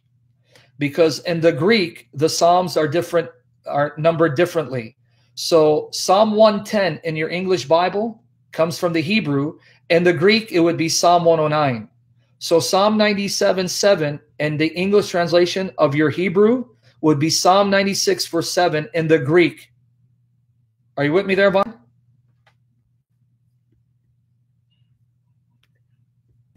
I just gave the link to that. Let me find it again.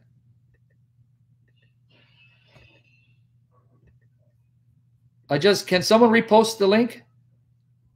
Yep, the Septuagint, the Greek version. I just posted it too. Can someone repost the link? Okay, Vine, there's the link. Click on it. They just posted it. I want you to click on it, Vine. I don't know why I lost the page. All right. Anyway. When you click on it, Vine, go to verse 7 and read it. Tell me if you find it. And go to verse 7 and read it. This is the Greek version of your Psalm 97:7 taken from the Hebrew. In the Greek, it's Psalm 96, verse 7. And the Hebrew would be Psalm 97, verse 7. You catching it? Before I move on?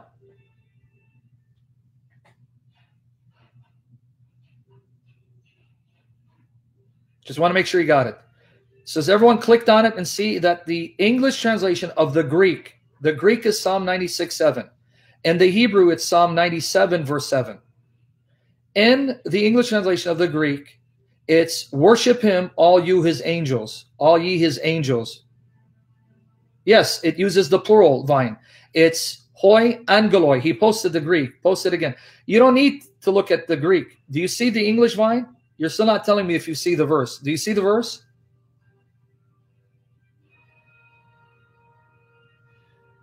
He just posted the translation in English and Greek, Vine. The last part of the Greek is pantes, hoi angeloi, autou. But in the English, do you see the English says, worship him, all you his angels, all ye his angels. And he just posted the Greek again. Pantes, hoi angeloi, autou. The Rasmian butchering of the Greek. Angeloi is plural of angel. Angeloi, angelui. I don't know how the Greeks would pronounce it. But I want to make sure Vine got it before I move on. Because I'm going to end it here and we'll do a part 2 tomorrow. Okay, Vine, do you see that the original context of the psalm is all the angels worshiping God, not a creature? Sorry, Groom. I've learned from the American butchering of the Greek. They butcher the Greek. So instead of kuriosmo, anyway. Yeah, thank you. Sorry about that, bro. I have a hard time speaking English. Okay, now Vine, I just want to make sure Vine gets it. Vine, do you see that in the Psalm, the command is to all the angels of God to worship God, not a creature. Worship him, all you his angels. So the angels of God are being commanded to worship God. Do you see it? That's what the Greek translation of the Hebrew says.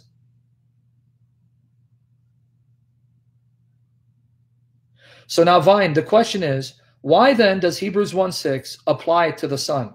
Why does Hebrews 1:6 quote a passage about all the angels worshiping God and then has the Father commanding the angels, in the words of the Psalm, commanding the angels to worship his firstborn if his firstborn is not Jehovah? Do you see the dilemma now?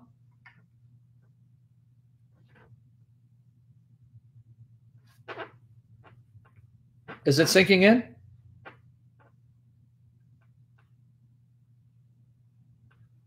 So you want to make sure? Sinking in? So you want to make sure Vine got it too. Thank you, Vine. Hebrews is a nightmare. Just chapter 1 is a nightmare, Vine, for Jehovah's Witnesses, because in Hebrews 1, Jesus is described as possessing the nature, the characteristics of Jehovah God. A psalm which speaks of Jehovah as the unchanging creator and sustainer of all things is applied to him, and the worship given to Jehovah by all angels is applied to the Son. You don't get any clearer that Jesus is Jehovah, God Almighty in the flesh, the eternal, unchangeable creator of the heavens and the earth, who is worthy of the worship of his creatures, including all the angels, than what you find in the book of Hebrews. And yet Hebrews clearly differentiates the Son from the Father, showing the Son is not the Father. Do you see now why we're Trinitarians, Vine? Now, let me encourage every one of you. Yes, I do. I talk to them all the time. Let me encourage every one of you. And I want you to give God the glory, the triune God glory, and know he's more real than you can imagine. And he loves you more than you can imagine. And he will fill you with wisdom, knowledge, and love and faith and preserve you if you believe and trust. All this information I gave you just to show you how amazing Jesus is, and that you don't have to be a PhD or a DD. All you need to do is trust in him, believe in him, and know that he's real. And he will enable and equip you to know him, to love him, to proclaim his glory, and preserve you. By way of testimony, I'm going to glorify Christ by showing how foolish I am. By way of testimony, to encourage you. So he gets the glory, and you have no doubt he can do wonders through you if you believe. Here I am, a high school dropout who only got a GED, never went to college, never went to seminary, never went to university. A high school dropout who got a GED. And notice the wisdom and the knowledge and the power that God is revealing through such a fool like me.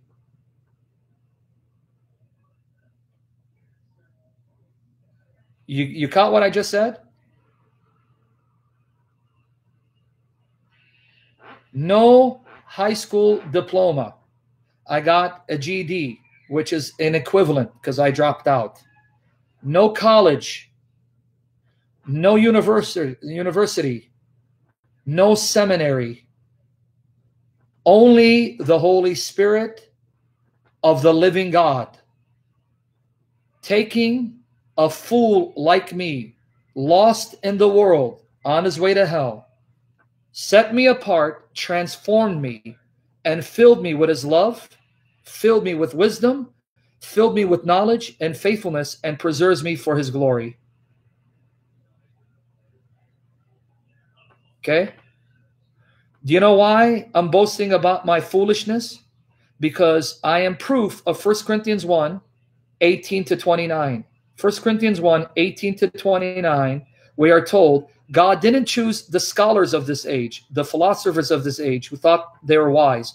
He chose the things that the world considered to be foolish, the foolish things by worldly standards, to raise them up, to silence the scholars of this age, so that he gets the glory, not man. And I am proof of God's faithfulness. Okay? Exactly, Lisa. So, folks, what am I trying to tell you? May I decrease and Christ crucify my flesh, and may Jesus shine through me. I'm not trying to boast about myself. I'm boasting in him. What am I trying to tell you? If you trust in Jesus, you can do wonders by the power of the Holy Spirit if you believe and know he's real. If a fool like me can do this, imagine what you can do, because the same Holy Spirit that lives in me lives in you. The same Holy Spirit that lived in Peter, James, and John, fishermen, lives in us. And that Holy Spirit is almighty, and he's ready to do wonders through you for the glory of Jesus. But if you believe. So let me end this session with this. Let me end this session with this. Now, I found the perfect spot in the house, Protestant. This is the router. The connection was perfect, so I'm going to start doing it up here. Okay? Let me end it with this. And Lord willing, I'll be back on tomorrow. Let me encourage you, a fool by worldly standards, a nobody by worldly standards, a broken vessel, and look at the knowledge that God is revealing through a broken vessel like me to show you he's more real than you can imagine. He is alive, and he loves us with an everlasting love. Okay, now, let me end it with this. Jesus' friend Lazarus was dead for 4 days. When he approached, Martha ran out to him. Guys, pay attention. Pay attention to this. Because Jesus says something to her that he says to us today. She goes, Lord, had you been here, my brother would not have died. But even now, I know that God will give you whatever you ask. Jesus answered her. Jesus said to her, your brother shall rise again. And then she responded, Lord, I know he'll rise at the last day on the day of resurrection. I know at the end of the age he'll rise. Jesus answered her. Guys, I need you to pay attention. Notice what he says. Jesus answered her, I am the resurrection and the life. Let me repeat it again. I am the resurrection and the life. He who believes in me, though he were dead, yet shall he live. And he who believes in me and lives shall never die. But he didn't stop there. He said, do you believe this? And that's what he's saying to us today. Jesus knows who he is. He knows he's our creator, our life giver. He's our reality. Without him, we could not exist. So what he's saying to us is, I know who I am. I am the resurrection, the life. And if you believe in me, I will preserve you. You will never die. But then he says, but do you trust me? Do you believe this? Do you believe in me? Do you take me at my word? And are you willing to trust me with your life? And you know what Martha said? This is what Martha said. And I, on your behalf, will say, amen. We echo the words of Martha. Lord, like Martha, we respond, yes, Lord, you are the Christ, the Son of God, who was to come into the world. Yes, we do believe, we do receive, we do trust, and we entrust our lives to you and the lives of our family. I entrust the lives of my daughters to you, for you are the resurrection life. You are the Christ, the Son of God, who is to come into the world. You are, like Thomas said, our Lord and our God, our love and our life. We love you, King Jesus. You are, in the words of Thomas, you are, in the words of Thomas, Father, Son, and Spirit. Father, Son, and Spirit.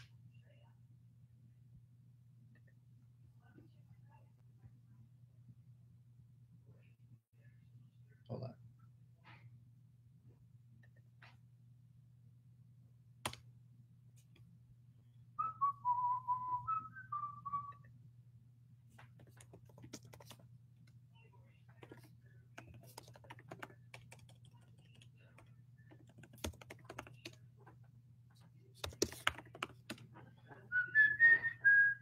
Yep. How ironic, right? How ironic. It started buffering on my end right when we're about to glorify Jesus, right? Sorry, guys. On my end, it started buffering. I couldn't see anything. Is that a coincidence? So again, we rebuke Satan in the name of Jesus, by the blood of Jesus as our covering, and the fire of the Holy Spirit destroying his wicked, unclean presence from us.